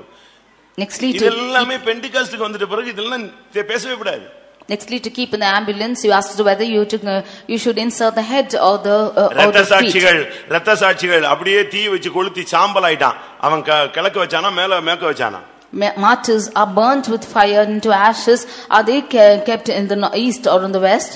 அடுத்து கல்லறையில வைக்கும்போது nextly burying in the burial ground, இங்க வை, கால் அங்க வை, கிழக்க பார்த்து வைனாரு. எதுக்குன்னா மின்னல் கிழக்குல இருந்து தோன்றுகிறது போல மனுஷகுமாரன் தோன்றுவார். எனக்கு ஆச்சரியமா இருந்துச்சு, இன்னும் மறிக்கல, சாகல. பெந்தேகோஸ்ல ஒரிஜினல் ஞானசானம் எடுக்கல. You bury with head towards the east because Jesus will appear from the east as the lightning which comes, and he still not died in baptism. Dravidar Kazhagam கட்சிக்காரன் கரெக்டா யமகண்ட நேரத்துல ராகு காலத்துல தாலி கட்டுறான். And DMK people are just getting married in the evil times. தெரியுதானே? கருப்பு சட்டை போட்டு தான் கட்டுறான். He is only wearing in a black dress. ஒருத்தனும் சாவல, நல்லா இருக்கான், தெளிவா இருக்கான், இன்னும் எத்தனையோ வருஷம் உயிரோட இருப்பான். Nobody is dying, he is very clear and will live for long time too. நான் எதுக்கு இதெல்லாம் சொல்றேன்? Why I say all this? அன்னைக்கு அந்த பெண் அந்த 10 வெள்ளிக்காசு புருஷன் கல்யாணம் கட்டுறான்னு சொன்னா அந்த பெண்ணுக்கு முதலாவது அவன் கொடுக்கிற பரிசும் 10 வெள்ளிக்காசு, அதுல ஒன்ன தொலைச்சிட்டா. Those days the prize given by the parents unto the girl who is married is 10 pieces of silver, of which one is lost. கல்யாணம் கட்ட போற பொண்ணுக்கு புருஷன் வீட்ல இருந்து 10 வெள்ளிக்காசு கொடுப்பாங்க, கல்யாணத்துக்கு அதை கொண்டு வரணும். அவ to the woman who is going to get wedded from the husband's house, they will be given 10 pieces of silver. They will bring on the wedding. யூத சம்பிரதாயம். This is the custom of the Jews. இதுல ஒன்னு தொலைஞ்சு போயிடுச்சு. Of which one was lost. அவளுக்கு பைத்தியம் பிடிச்ச மாதிரி இருந்துச்சு. She became as a mad woman. உடனே தேட ஆரம்பிச்சிட்டா. She began to seek immediately. ஆண்டவர் கொடுத்த கிருபையை தொலைச்சிட்டு நீ இந்த மார்க்கத்துல எங்க போகிறாய்? Having lost the grace which Lord has given, where are you going to go? ஆண்டவர் கொடுத்த தீர்க்க தரிசனம் பேசாம நீ எங்க போய் சேர போகிறாய்? Not speaking the prophecy which the Lord has given you, where are you going to join? தரிசன வரத்தை தொலைஞ்சு போட்ட விசுவாசி ரொம்ப பேர் இருக்காங்க, ஊழியக்காரர் ரொம்ப பேர் இருக்காங்க. There are many servants of God and believers who have lost the gift of vision. தீர்க்க தரிசனம் பேசாம இருக்க, அடக்கிக் கொள்ளக்கூடிய வார்த்தைகளை கிடைக்காமல் தீர்க்க தரிசன ஊழியத்தை விட்டுவிட்ட ஊழியர்கள் உண்டு, விசுவாசிகள் உண்டு. There are many servants of God and believers who have lost the words of God and not uttering prophecy. ஊழியம் செய்யாமல் ஊழியத்துக்கு தேவன் கொடுத்த கிருபைகள், தாளந்துகள், வல்லமைகள், பேச்சு திறமைகள், சுகம், பலன், ஆரோக்கியம், வசதி, வாய்ப்பு இதெல்லாம் ஓடி ஒளித்து வைத்துக் கொண்டு எல்லாவற்றையும் தொலைத்து போட்ட ஒரு கூட்டம் ஜனங்கள் நம்முடைய சபையில உண்டு. There are a group of people in our church who have not doing the ministry, having received the graces which the Lord has given and all their facilities they are not utilizing for the Lord. உனக்கு பணம், பதவி, வசதி, வாய்ப்பு எல்லாம் கொடுத்தது, அதன் மூலமா நீ சுவிசேஷத்தை சொல்ல வேண்டும். Today money and facilities and opportunities the Lord has given you that you might declare the gospel. அதனால எஸ்தர் ராஜஸ்திரியா மாற்றின பின்பு அவ சுகபோகத்துல திளைத்தபோது மொர்தெகாய் வந்து சொன்னான், உனக்கு கிடைத்த இந்த ராஜ மேன்மை கர்த்தருடைய காரியத்துக்காக நீ உபயோகப்படுத்தாவிட்டால் உன்னை தூக்கிட்டு இன்னொருத்தனை கொண்டு வருவாரு, நீயும் உன் தகப்பன் குடும்பமும் அழிவீர்கள் என்று சொன்னான். That is why when Esther was made the queen, Mordecai saying when she was in her facilities said, if you do not intercede for your children, then the Lord will bring another person from another place. உனக்கு கிடைத்த ராஜ மேன்மை இதற்காக கிடைத்திருக்கலாமே. Maybe this queenship has given to you that you might reveal for them. இந்த காலத்தில் மௌனமா இருந்தால், if you are patient at this time, ரட்சிப்பு வேற ஒரு இடத்தில் தொடங்கும். salvation will come from another place. உனக்கு பணத்தை கொடுத்தார், வண்டியை கொடுத்தார், வசதியை கொடுத்தார், ஞானம் கொடுத்தார், அறிவை கொடுத்தார், புத்தியை கொடுத்தார், வேத ஞானத்தை கொடுத்தார், ஆத்தும பாரத்தை கொடுத்தார். இதெல்லாம் நீ ஒளித்து வைத்துட்டு நீ இஷ்டத்துக்கு போய் கொண்டிருந்தால் இன்னும் ஒன்னே தள்ளிட்டு இன்னொருத்தனை கர்த்தர் கொண்டு வந்து அந்த ஊழியத்தை செய்ய வைப்பார். The Lord has given you money and facilities and vehicle and all opportunities for you. Having all this, if you are not doing the ministry of the Lord will give it to somebody else to utilize it. Esther 4:14 நீங்க இந்த வார்த்தையை பார்க்கலாம். In Esther 4:14 you can see this verse. மத்தேயு 21:43 என்ன சொல்லுகிறது? Matthew 21:43 what it said? தேவனுடைய ராஜ்யம் உங்களிடத்திலிருந்து நீக்கப்பட்டு அதுக்கு ஏற்ற கனிகளை தருகிற வேறு ஜனங்களுக்கு கொடுக்கப்பட்டு விடும். The kingdom of God will be taken away from you and be given to another people who are giving fruits. இந்த வருஷத்திலே தேவன் கொடுத்த கிருபைகள், வல்லமைகள், வரங்களை தொலைத்து போட்டவர்கள் ஆண்டவருடைய சன்னிதானத்திலே நீங்கள் மறுபடியும் தேடி அதை மறுபடியும் பெற்று தீர்க்கதரிசிகளாக, தேவனுடைய பிள்ளைகளாக, வரங்கள் உள்ளவர்களாக, தாளந்து உள்ளவர்களாக, தாளந்துகள் மூலமாய் ஆத்துமாக்களை சம்பாதித்தவர்களாக மாறுங்கள். This year all of you have lost your gifts and talents and not utilized for the Lord. In this whole of this year you rectify yourself and you intercede to the Lord and ask for the Lord to give you back this prophecy and the gift that you might minister to the Lord. 1 Samuel 9:3 பார்க்கும் பொழுது 1 Samuel 9:3 அங்க என்ன சொல்லப்பட்டிருக்கிறது? what it is said there? கழுதை தொலைந்து போனது. கழுதை, asses are lost. கழுதையை தேடி அவன் நாடு நாடாய் தேடினான். He sought for the asses for 4 days. கழுதையை தேடி எத்தனை நாடுகளுக்கு அவன் கடந்தான் தெரியுமா? You know how many countries he walked seeking for his asses? உங்களுடைய வாழ்க்கையில கழுதை தொலைந்து போய் விட்டதா? Are the asses lost in your life? கழுதை என்பது பாடுபடுகிற தன்மை. Asses show the life of suffering. பாடுபடுகிற சுபாவம். It shows the character of suffering. சுமக்கும் தன்மை. It shows the character of bearing. Issachar 2 பொதிகளின் நடுவே படுத்துக் கொண்டிருக்கிற பலத்த கழுதை. Issachar was an ass which is lying between couches. யோபுனுடைய வாழ்க்கையில அவன் முதல் எழுந்தது இந்த கழுதையை தான். In Job's life he firstly lost his asses. யோபுனுடைய சரித்திரம் 1ஆம் அதிகாரத்தில் நீங்கள் பார்க்கும் பொழுது, if when you read Job 1st chapter, எருதுகள் உழுகிற போது கழுதைகள் அவைகளின் பக்கத்திலே மேய்ந்து கொண்டிருந்தது. when he was plowing the asses were grazing behind. அவைகளை சத்துருக்கள் வந்து எடுத்துக்கொண்டு போய் விட்டார்கள். And the enemies came and took hold of them. கழுதை சுமக்கும் தன்மை. Asses shows the character of enduring. பொதி சுமப்பது அதனுடைய கடமையாக இருந்தது. Its task is to carry the burden. இன்னைக்கு உங்களால மற்றவங்களுடைய பாரங்களை சுமக்க முடியுதா? Are you able to carry others burdens these days? மோசே ஜனங்களை சுமந்து வந்தான். Moses carried the people. ஒரு கட்டம் வரும்பொழுது நான் இவர்களை பெற்றேனா, இவர்களை சுமக்க வேண்டுமா என்று கேட்டான். When a period of time came he asked as to whether he has molded them that he might carry those people. அந்த அபிஷேகம் அவனை விட்டு போய் விட்டது. That anointing went away from him. 70 பேர் மேல உள்ள அபிஷேகம் அவன் மேல ஒன்றாக இருந்தது. 70 people's anointing was upon one himself. அந்த ஜனத்தை சுமந்து வந்தான். And he carried the people. இதை சுமக்க முடியாது என்று சொன்ன பொழுது அந்த அபிஷேகம் அவனை விட்டு போய் விட்டது. When he said that he cannot bear them, then that anointing left him. கலாத்தியர் 6:2 படி, Galatians 6:2, ஒருவர் பாரத்தை ஒருவர் சுமந்து கிறிஸ்துவின் பிரமாணத்தை நிறைவேற்றுங்கள். You bear one another's burdens and perform the law of Christ. இந்த மார்க்கத்திலே உன்னுடைய குடும்பத்தை நீ சுமக்க வேண்டும். In this religion you should bear your family. உன் மனைவி புருஷனை நீ சுமக்க வேண்டும். You should bear your husband and wife. உன் பிள்ளைகளை சுமக்க வேண்டும். You should bear your children. கிறிஸ்துவின் நிமித்தம் வருகிற உபத்திரவங்களை சுமக்க வேண்டும். You should bear the tribulations which come in the name of Christ. இயேசு சிலுவையை சுமந்தார். Jesus carried the cross. நம்முடைய நோய்களை சுமந்தார். He carried our sickness. நம்முடைய பாடுகளை ஏற்றுக்கொண்டு துக்கங்களை சுமந்தார். He took the burdens of sufferings of us and he endured the sorrows. சுமக்கும் தன்மையை இழந்தவர்கள் அதை தேடி கண்டுபிடியுங்கள். All of them who have lost this endurance, you search for it and find it. Luca 15:32 இன்படி Luke 15:32. இளைய குமாரனை தேடி கண்டுபிடியுங்கள். You search out for the lost prodigal son and find பின்மாறி it. போனவர்களை தேடி கண்டுபிடியுங்கள். You search for the backslidden one. ஒரு விசுவாசி பின்மாறுனதுக்கு நீ காரணமாக இருந்தால், ஒரு சாதாரண நபர் பின்மாறுவதற்கு நீ இடறதுக்கு காரணமாக இருந்தால், இந்த வருஷத்தின் கடைசியிலே அவனை போய் சந்தித்து மன்னிப்பு கேட்டு அவனை சபையிலே கொண்டு வந்து சேர், தகப்பனுடைய வீட்டில் கொண்டு வந்து சேர்த்து விடு.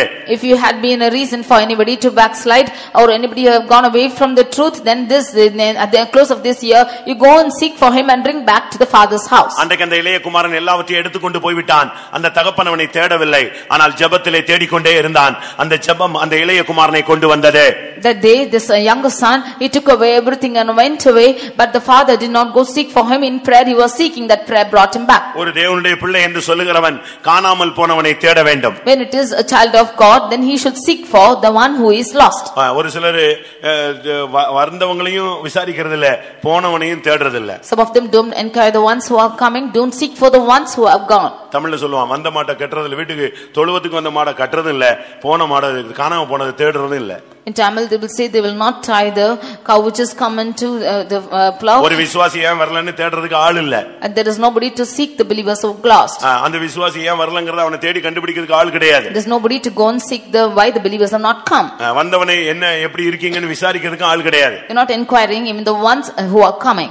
இந்த ரெண்டுமே சபையினுடைய வீழ்ச்சியினுடைய காரணம், ஃபெயிலியர் மாடலே அதுதான். These two are the failure models of the church. அந்த இளைய குமாரனை பத்தி அந்த தகப்பன் சொல்லும் பொழுது அவன் தொலைந்து போனான், காணாமல் போனான், கண்டுபிடிக்கப்பட்டான். When the father is telling about the lost son, about the younger son, he said that he is lost and is found. உங்களுடைய பிள்ளைகள் வராம இருக்காங்களா, அவங்களை அழைத்து கொண்டு வாருங்க. If your children are not coming, then you bring them here. நம்முடைய சபையில வந்துட்டு யாராவது வராம இருந்தா அவங்களை போய் சந்தியுங்க. If there is anyone who is coming to our church and not coming now, go and meet them. கர்த்தருடைய பரிசுத்த நாமத்துக்கு மகிமை உண்டாவதாக. Glory be to the holy name of the Lord. தேடினால் நமக்கு என்ன கிடைக்கும்? If we should seek, what will happen to us? தேடினால் என்ன கிடைக்கும்? What will we receive if we seek? நான் 5 காரியங்களை அதுக்கும் சொல்லுகிறேன். I tell 5 things of that all. எப்படி தேட வேண்டும் என்று 5 காரியங்களை சொன்னேன், எவைகளை தேட வேண்டும் என்று 5 காரியங்களை சொன்னேன். தேடினால் உங்களுக்கு கிடைக்கிற 5 ஆசீர்வாதங்களையும் சொல்லுகிறேன். I told you as to how you should seek and what you should seek and what are the things you will receive when you seek. ஒன்று, நீங்கள் முழு இதயத்தோடு தேடினால், one thing is if you should seek with all your heart, அவர் உங்களை கைவிட மாட்டார். he will never forsake. 9ஆம் சங்கீதம் 10ஆம் வசனத்தை பார்க்கும் பொழுது, Psalm chapter 9 verse 10. வாசியுங்கள். கர்த்தாவே, உம்மை தேடுகிறவர்களை நீர் கைவிடுகிறதில்லை, ஆதலால் உமது நாமத்தை அறிந்தவர்கள் உம்மை நம்பி இருப்பார்கள். உம்மை தேடுகிறவர்களை நீர் கைவிடுகிறது இல்லை. Lord, you will not forsake them that seek thee. ஆண்டவரை நீ தேடினா எந்த சூழ்நிலையிலும் நீ கைவிடப்பட மாட்டாய். If you seek the Lord, you will never be forsaken at any time. இந்த உலகத்திலே சூழ்நிலைகள் மாத்திரமல்ல, இயேசு வரும்பொழுதும் உன்னை கைவிட மாட்டார். Not only in the situations of this world, even when Jesus comes, he will not forsake you. ரெண்டு விதமான கைவிடப்படுதல். Two types of forsaking. ஒன்று இந்த உலகத்துல கைவிடப்படுதல், இரண்டாவது அவர் வரும்பொழுது கைவிடப்படுதல். One thing is forsaking in this world, secondly forsaking in the time when he comes. ஆனா நீ கரெக்ட்டா அவரை தேடிக்கிட்டே இருந்தீனா இந்த உலகத்துல எந்த சூழ்நிலையிலும் நீ கைவிடப்பட மாட்டாய். எக்காலம் தொனிக்கும் பொழுதும் நீ கைவிடப்பட மாட்டாய். But in this world, if you should seek him properly, then you will never be forsaken in this world, even at the time of trouble. You will not be forsaken. இரண்டாவதாக, secondly, 34ஆம் சங்கீதம் 10ஆம் வசனத்தை பார்க்கும் பொழுது, 34th Psalm verse 10. கர்த்தரை தேடுகிறவர்களுக்கு ஒரு நன்மையும் குறைவுபடாது. They that seek the Lord shall not want any good thing. ஆண்டவரை தேடும் பொழுது கர்த்தர் உனக்கு தேவைகள் எல்லாவற்றையும் நிறைவாய், ஒரு குறைவில்லாமல் நிறைவாய் தருவார். When you seek the Lord with not any lacking, he will give you everything. அவர் உன் மேய்ப்பராய் இருந்தால் நீ தாழ்ச்சி அடைவதில்லை. If he is your shepherd, you shall not lack. சிங்கக்குட்டிகள் பட்டினியாக இருக்கும். The young lions do lack. ஆனால் கர்த்தரை தேடுறவர்களுக்கு ஒரு நன்மையும் குறைவுபடாது. But they that seek the Lord shall not want any good thing. உலகத்துல உள்ளவங்க எல்லாரும் பல விதங்கள்ல கஷ்டப்படலாம், ஆனா நீ தேவனை தேடினால் உனக்கு தேவன் ஒரு குறைவில்லாமல் நடத்துவார். The people of this world are lacking behind in many things, but if you seek the Lord will lead you without any lacking. முதலாவது வாசித்தது போல Firstly, as we have read 34ஆம் சங்கீதம் 4ஆம் வசனத்தின்படி Psalm 34 verse 4. அங்கே என்ன சொல்லி இருக்கிறது? What it said there? கர்த்தரை தேடினால் எல்லா பயத்துக்கும் உன்னை நீங்களாக்கி விடுவார். If you should seek the Lord, he will deliver you from all your fears. என்னென்ன பயம்லாம் உன்னோடு போராடினதோ அதுக்கெல்லாம் நீ அழகாக நீங்களாகி வந்து கொண்டே இருப்பாய். Whatever fears have been struggling with you, you will be delivered of them all and you will come out. மனுஷ பயம் இருக்கிறதா? You have you the fear of men? வியாதி பயம் இருக்கிறதா? Have you the fear of பிசாசு பயம் இருக்கிறதா? Have you the fear of Satan? மரண பயம் இருக்கிறதா? Have you the fear of death? உன்னோட பலவிதமான பயத்தின் ஆவிகள் உன்னோடு போராடலாம். There are many kinds of fears which are struggling with you. உண்மையாகவே தாவீது பயப்படக்கூடிய ஆள் இல்ல, ஆனால் அந்த இடத்துல உண்மையாகவே பயந்தே போய் விட்டான். Truly David was not the one who will be afraid, but he was afraid truly. இன்னைக்கு நம்மில் எத்தனை பேர் அப்படிப்பட்ட சூழ்நிலையிலே போய் கொண்டிருக்கிறோம்? How many of us are going in such situations these days? நீ கரெக்ட்டா கர்த்தரை தேடு, அந்த இடத்துல உனக்கு ஒரு ஒத்தாசை கொடுப்பார், எல்லா பயத்துக்கும் உன்னை நீங்களாக்கி மீட்பார். You seek for the Lord properly and he will give here to you and he will be delivered from all fears. இரண்டாம் நாளாகமம் 2 Chronicles 14ஆம் அதிகாரம் chapter 14 7ஆம் வசனத்தை பார்க்கும் பொழுது verse 7. நீ சரியாய் தேடினால் உன்னுடைய காரியம் வாய்க்கும். If you should seek properly, then your matter will prosper. கர்த்தர் உனக்கு இளைப்பாறுதலை கட்டளையிடுவார். The Lord will grant rest to you.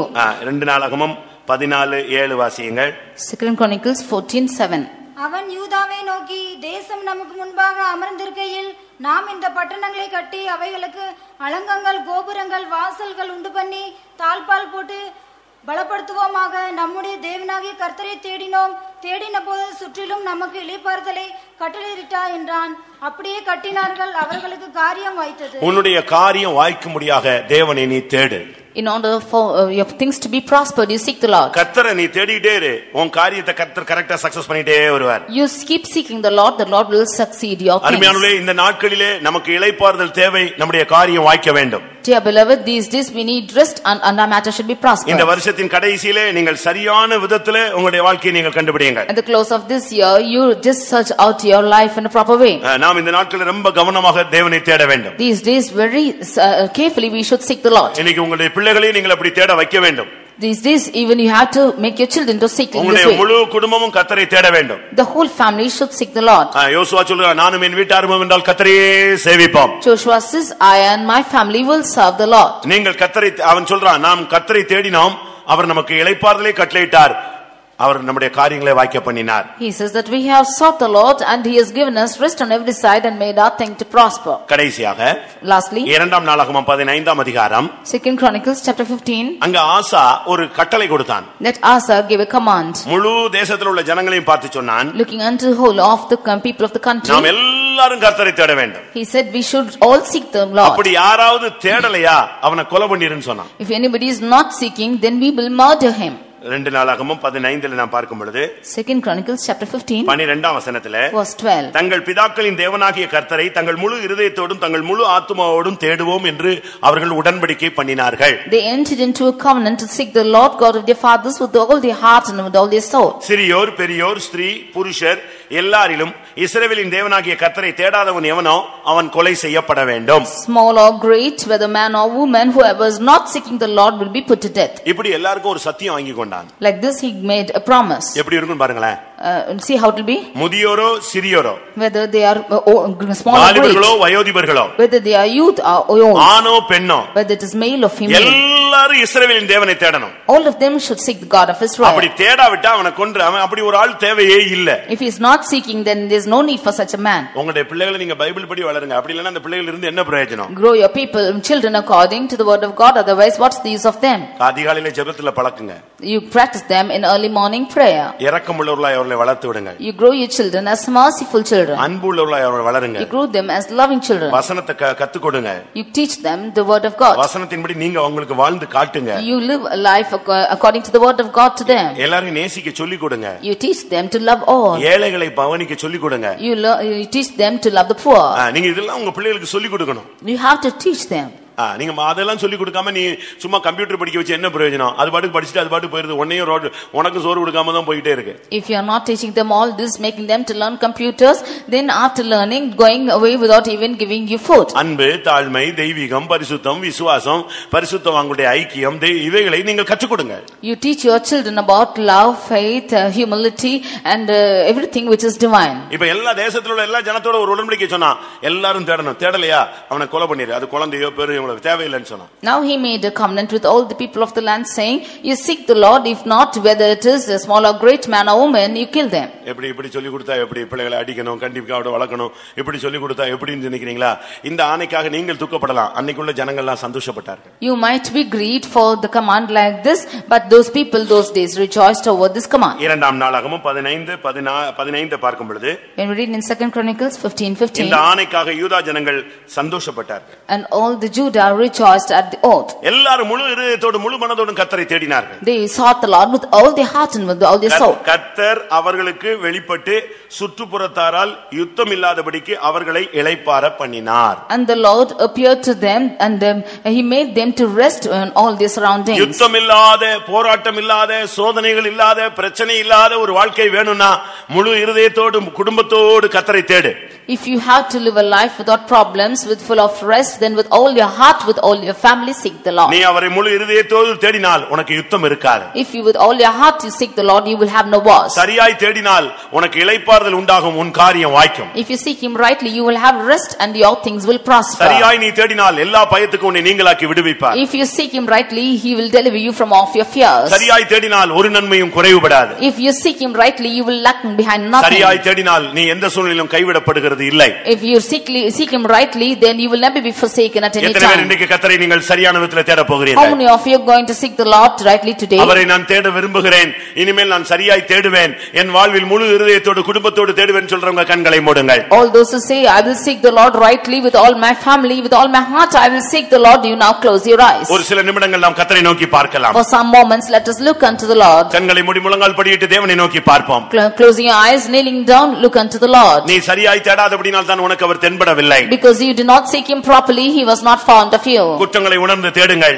You acknowledge your sins and you அழுகையோடும் seek him. கண்ணீரோடும் அவரை தேடுங்கள். With weeping and tears, seek him. தேவ சமூகத்தில் நம்மை தாழ்த்தி அவரை தேடுவோம். Humble ourselves in the presence of God and seek him. முழு இதயத்தோடு உபவாசத்தோடு தேடுவோம். With all the heart and fasting, let us seek him. இந்த வருஷத்தின் கடைசி கர்த்தரை தேடுகிறதா நமக்கு அமையட்டும், அவரை கண்டடையக்கூடிய அனுபவமாய் இருக்கட்டும். Let the last times of this year be a time when we are seeking the Lord, and the time we are seeking him be choice to us. தேவ சமூகத்தை இழந்து போனதை நீங்கள் தேடுங்கள். You seek for the presence of God which you've lost. சாந்தத்தையும் மனத்தாழ்மையும் மறுபடியும் தேடி பெற்றுக்கொள்ளுங்கள். You seek for meekness and lowliness which you have lost. இழந்து போன தாளந்துகள் கிருபைகளை மறுபடியும் தேடி கண்டுபிடியுங்கள். Seek for the graces and talents which you have lost. இழந்து போன சுமக்கும் தன்மையை மறுபடியும் கேட்டு பெற்றுக்கொள்ளுங்கள். Seek for the enduring or bearing thing which you have lost. பின்மாற்றக்காரர்களை தேடி கண்டுபிடித்து சபையிலே கொண்டு வந்து சேருங்கள். Seek for the backsliders and bring them back into the church. நீ அப்படி தேடினால், if you should so seek, யுத்தமில்லாத வாழ்க்கை, a life without war. நீ தேடினால், if you should seek, இளைப்பாறுதலான வாழ்க்கை, a life of rest. நீ தேடினால், if you should seek, பயமில்லாத ஒரு வாழ்க்கை, a life without fear. நீ தேடினால், if you should seek, ஒரு நன்மையும் குறைவில்லாத ஒரு வாழ்க்கை, a life without lack of anything. நீ தேடினால், if you should seek, நீ ஒருபோதும் கைவிடப்பட மாட்டாய். you will never be forsaken. எத்தனை பேர் தேடி அவரை கண்டுபிடிக்க விரும்புகிறீர்கள்? How many of you want to seek and find him? இழந்து போனதை தேடவே இயேசு வந்தார். Jesus came to seek that which was lost. நாமும் இழந்து போனதை தேடுவோம், கண்டுபிடிப்போம். Let us also seek for the things which you have lost இந்த கூட்டத்திலேயே அந்த கிருபை நீ தேடும் பொழுது அந்த தெய்வீக சமூகம் உன்னை மூடட்டும். Even in this meeting when you seek, the glorious presence shall cover you. நான் தேட விரும்புகிறேன், கண்டடைய விரும்புகிறேன். இந்த வருஷத்தின் கடைசிக்குள்ளே நான் எதெல்லாம் தொலைத்தேனோ அதையெல்லாம் தேடி கண்டுபிடிக்க விரும்புகிறேன் என்று சொல்லுகிறவர்கள் கண்களை மூடி முழங்கால் படியிடுங்கள். All those who say I want to seek and find that which I have lost the whole of the year, you close your eyes and kneel down. கர்த்தருடைய சமூகம் நம்முடைய மத்தியிலே இருக்கிறது. The presence of God is in our midst. இந்த வருஷத்தில் நீ எதெல்லாம் விட்டாயோ அதையெல்லாம் தேடு. All what you have lost this year, you seek this year. அந்த இயேசுவின் தாய் தகப்பனை போல, as the father and mother of Jesus, அவர்கள் தேடி தேடி தேடி தேவாலயத்திலே இயேசுவை கண்டுபிடித்தார்கள். they sought and found Jesus in the temple. அந்த மணவாட்டியை போல, as the bride, தேடி தேடி தேடி மணவாளனை கண்டுபிடித்தாள். she sought and found the bridegroom. அந்த மேய்ப்பனை போல, as the shepherd, தேடி தேடி தொலைந்து போன ஆடை கண்டுபிடித்தது போல, he sought and found the sheep. அந்த பெண்ணை போல தேடி தேடி வெள்ளிக்காசை கண்டுபிடி. As the woman, you first seek and find your silver pieces. எத்தனை பேர் அப்படி பெற்றுக்கொள்ள போகிறீர்கள்? How many of you will receive like this? ஹalleluya. கர்த்தர் உனக்கு நீ தேடினால் நீ கண்டடைவாய். If you will seek, you will be found of you. நீங்கள் தேடினால் அவர் உங்களுக்கு தென்படுவார். If you should seek, he shall be found of you. இது ஒரு அருமையான நேரம். This is a good time. முதலில் நீ எதை தொலைத்தாய் என்பதை கண்டுபிடி. Firstly, find as to what you have lost. எங்கே தொலைத்தாய் என்பதை கண்டுபிடி. Find to where you have lost. அதை தேவன் உனக்கு தருவார் என்பதை விசுவாசி. And believe that the Lord will give to you. நீ தேடினால் கண்டடைவாய். If you should seek, you shall find. தேடினால் உனக்கு இளைப்பாறுதல். If you should seek, you will have rest. தேடி கண்டுபிடித்தால் உனக்கு யுத்தமே கிடையாது. If you seek, you will have no wars. நீ தேடினால் கைவிடப்பட மாட்டாய். If you seek, you shall not be forsaken.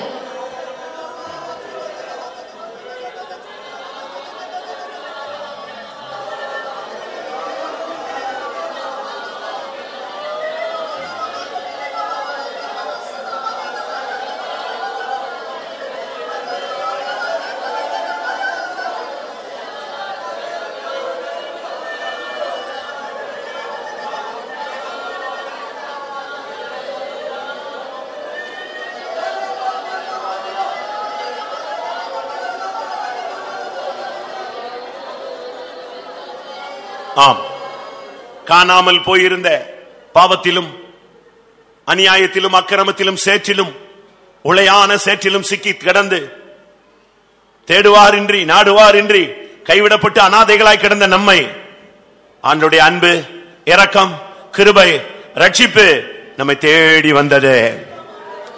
மரணத்தை நோக்கி பயணப்பட்டுக் கொண்டிருந்த நம்மை, வியாதியிலே சிக்கி தவித்த நம்மை, மரணப்பிடியிலே சிக்கி தவித்த நம்மை இயேசுவின் அன்பு தேடி வந்தது. ஆமென். எத்தனை பேர் அதை விசுவாசித்து ஒத்துக்கொள்கிறீர்கள்? ஆம், இயேசு என்னை தேடி கண்டுபிடித்தார்.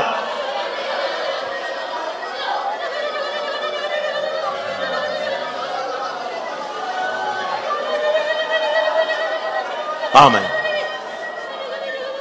அப்படி கிடைத்த ரட்சிப்பு, அப்படி கிடைத்த சுகம், அப்படி கிடைத்ததான நன்மை, அப்படி கிடைத்ததான பரிசுத்தம், அப்படி கிடைத்ததான தேவ அன்பு, பிரதிஷ்டை, இவைகளெல்லாம் சாந்தம், கிருபை, தாளந்துகள், வல்லமை, வரங்கள், இவைகளை இன்னைக்கு தொலைத்து போட்டு நிராதரவாய் நீ தேவ சமூகத்திலே கதறிக்கொண்டிருக்கிறாயே.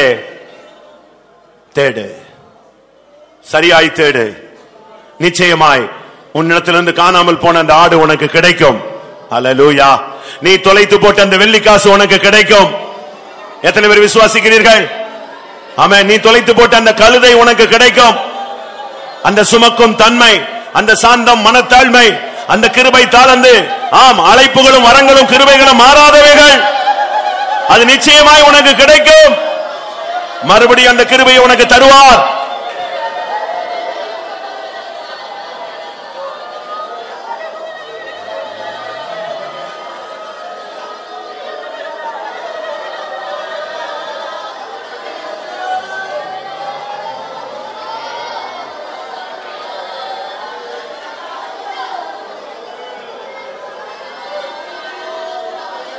என்னுடைய முகத்தை தேடுங்கள் என்று சொன்னீரே, கர்த்தாவே உம்முடைய முகத்தையே தேடுகிறோம். ஹல்லேலூயா, ஹல்லேலூயா, ஹல்லேலூயா.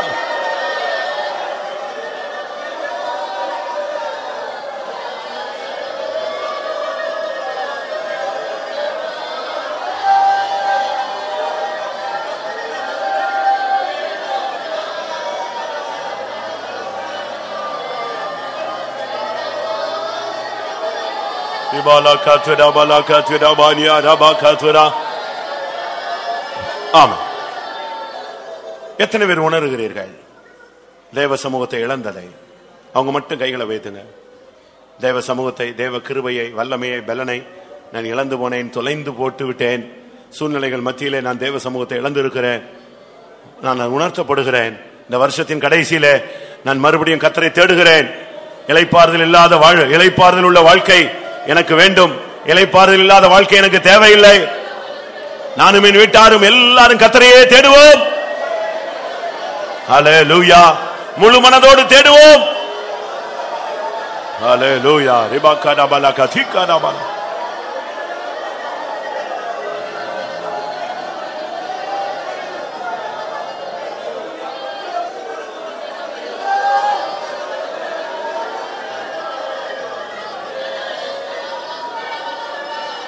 ரபகரபல கதிகரபல கதிரிகரபல கதிரா.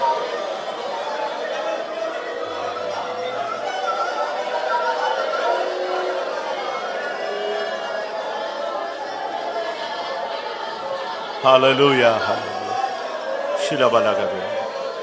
ஆமென் ஆமென். இந்த நாட்களில் இந்த கூட்டம் முடிந்த பின்பும் நீங்கள் தேடுங்கள். நீங்கள் தொலைத்து போட்ட எல்லாவற்றையும் இந்த வருஷத்தின் கடைசிக்குள்ளே நீங்கள் தேடி கண்டுபிடித்து சந்தோஷத்தோடு இளைப்பாறுதலோடு சமாதானத்தோடு தான் நீங்கள் அடுத்த பகுதியில அடுத்த வருஷத்துல கால் எடுத்து வைக்க வேண்டும். ஆமென். எவைகள் தொலைந்து போனது, எவைகள் உங்களை விட்டு எடுக்கப்பட்டு போய்விட்டது என்று உங்களுக்கு தெரியும். உனக்கு கர்த்தர் அந்த அறிவை கொடுத்திருக்கிறார், அந்த உணர்வை கொடுத்திருக்கிறார். வசனத்தின் மூலமாய் கர்த்தர் உன்னோடு இடைப்பட்டிருக்கிறார். நீ தேடி கண்டுபிடித்தால் உனக்கு ஒரு நன்மையும் குறைவுபடாது. ஆமென். நீ கைவிடப்படுகிறது இல்லை. ஆமென். தேவ சமூகத்தில் அதிக நேரத்தை செலவழியுங்கள். முழங்காலில் அதிக நேரத்தை செலவழியுங்கள். விழிப்பிலே அதிக நேரத்தை செலவழியுங்கள்.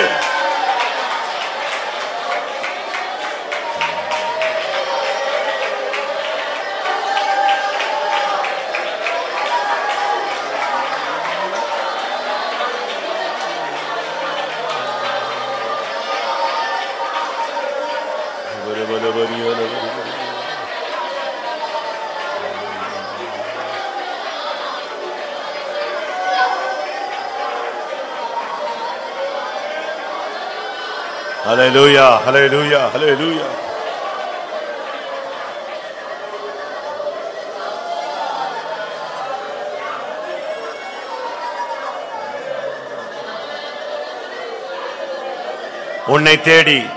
உன்னை தேடி என்னை தேடி அவர் வந்தார், தேடினார்.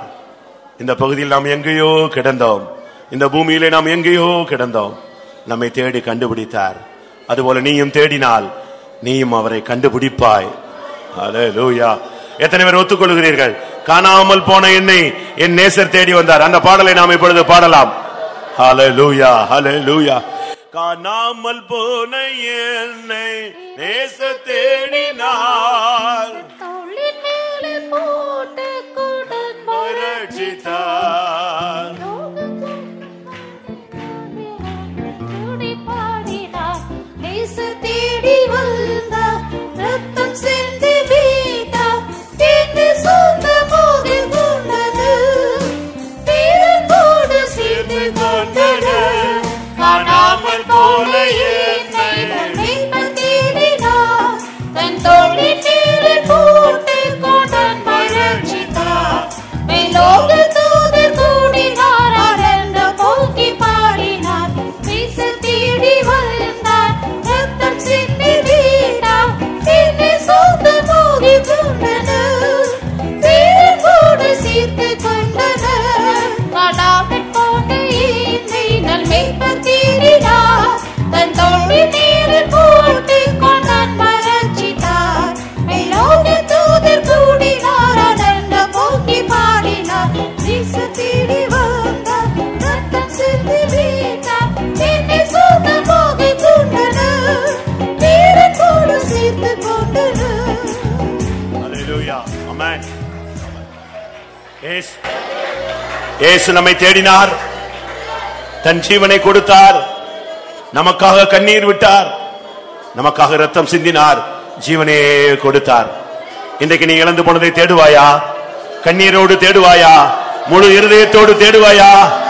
முழு ஆத்மாவோடு தேடுவாயா? உபவாசத்தோடு தேடுவாயா? தாழ்த்தி தேடுவாயா? உன் குறைகளை உணர்ந்து தேடுவாயா? நிச்சயமாய் நீ கண்டடைவாய். ஹல்லேலூயா. நீ இழந்து போனதை பெற்றுக் கொள்வாய். இந்த வருஷத்துல என்னென்ன நன்மைகளை இழந்து போனாயோ அது எல்லாம் உனக்கு திரும்ப கிடைக்கும். ஹல்லேலூயா. அதே ஜெப ஆவி, அதே விசுவாசத்தின் ஆவி, அதே தரிசனம், அதே வெளிப்பாடு, அதே ஊழியத்தின் ஆவி.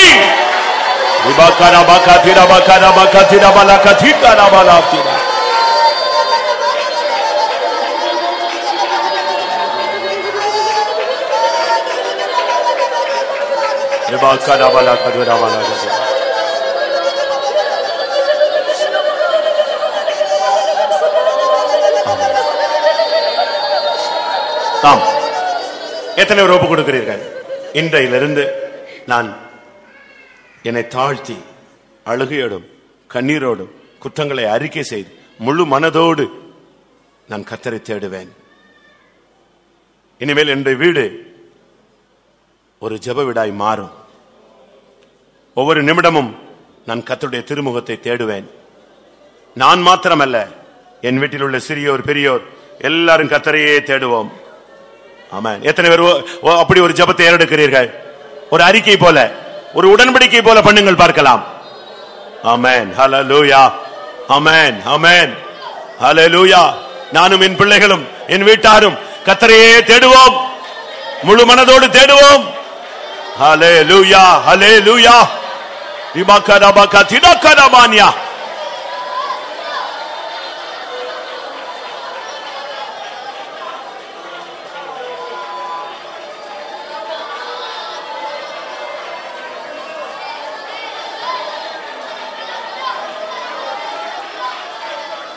சிடபலக திடபலக திடபல.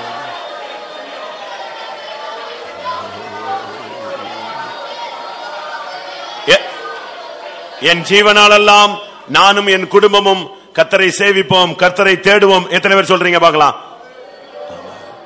ஹல்லேலூயா. ஹல்லேலூயா. கர்த்தர் சென்ற பாதையில் செல்வேன். ஹல்லேலூயா. என் ஜீவிய நாட்களெல்லாம் நீர் சேர்ந்த பாதையில் செல்வேன்.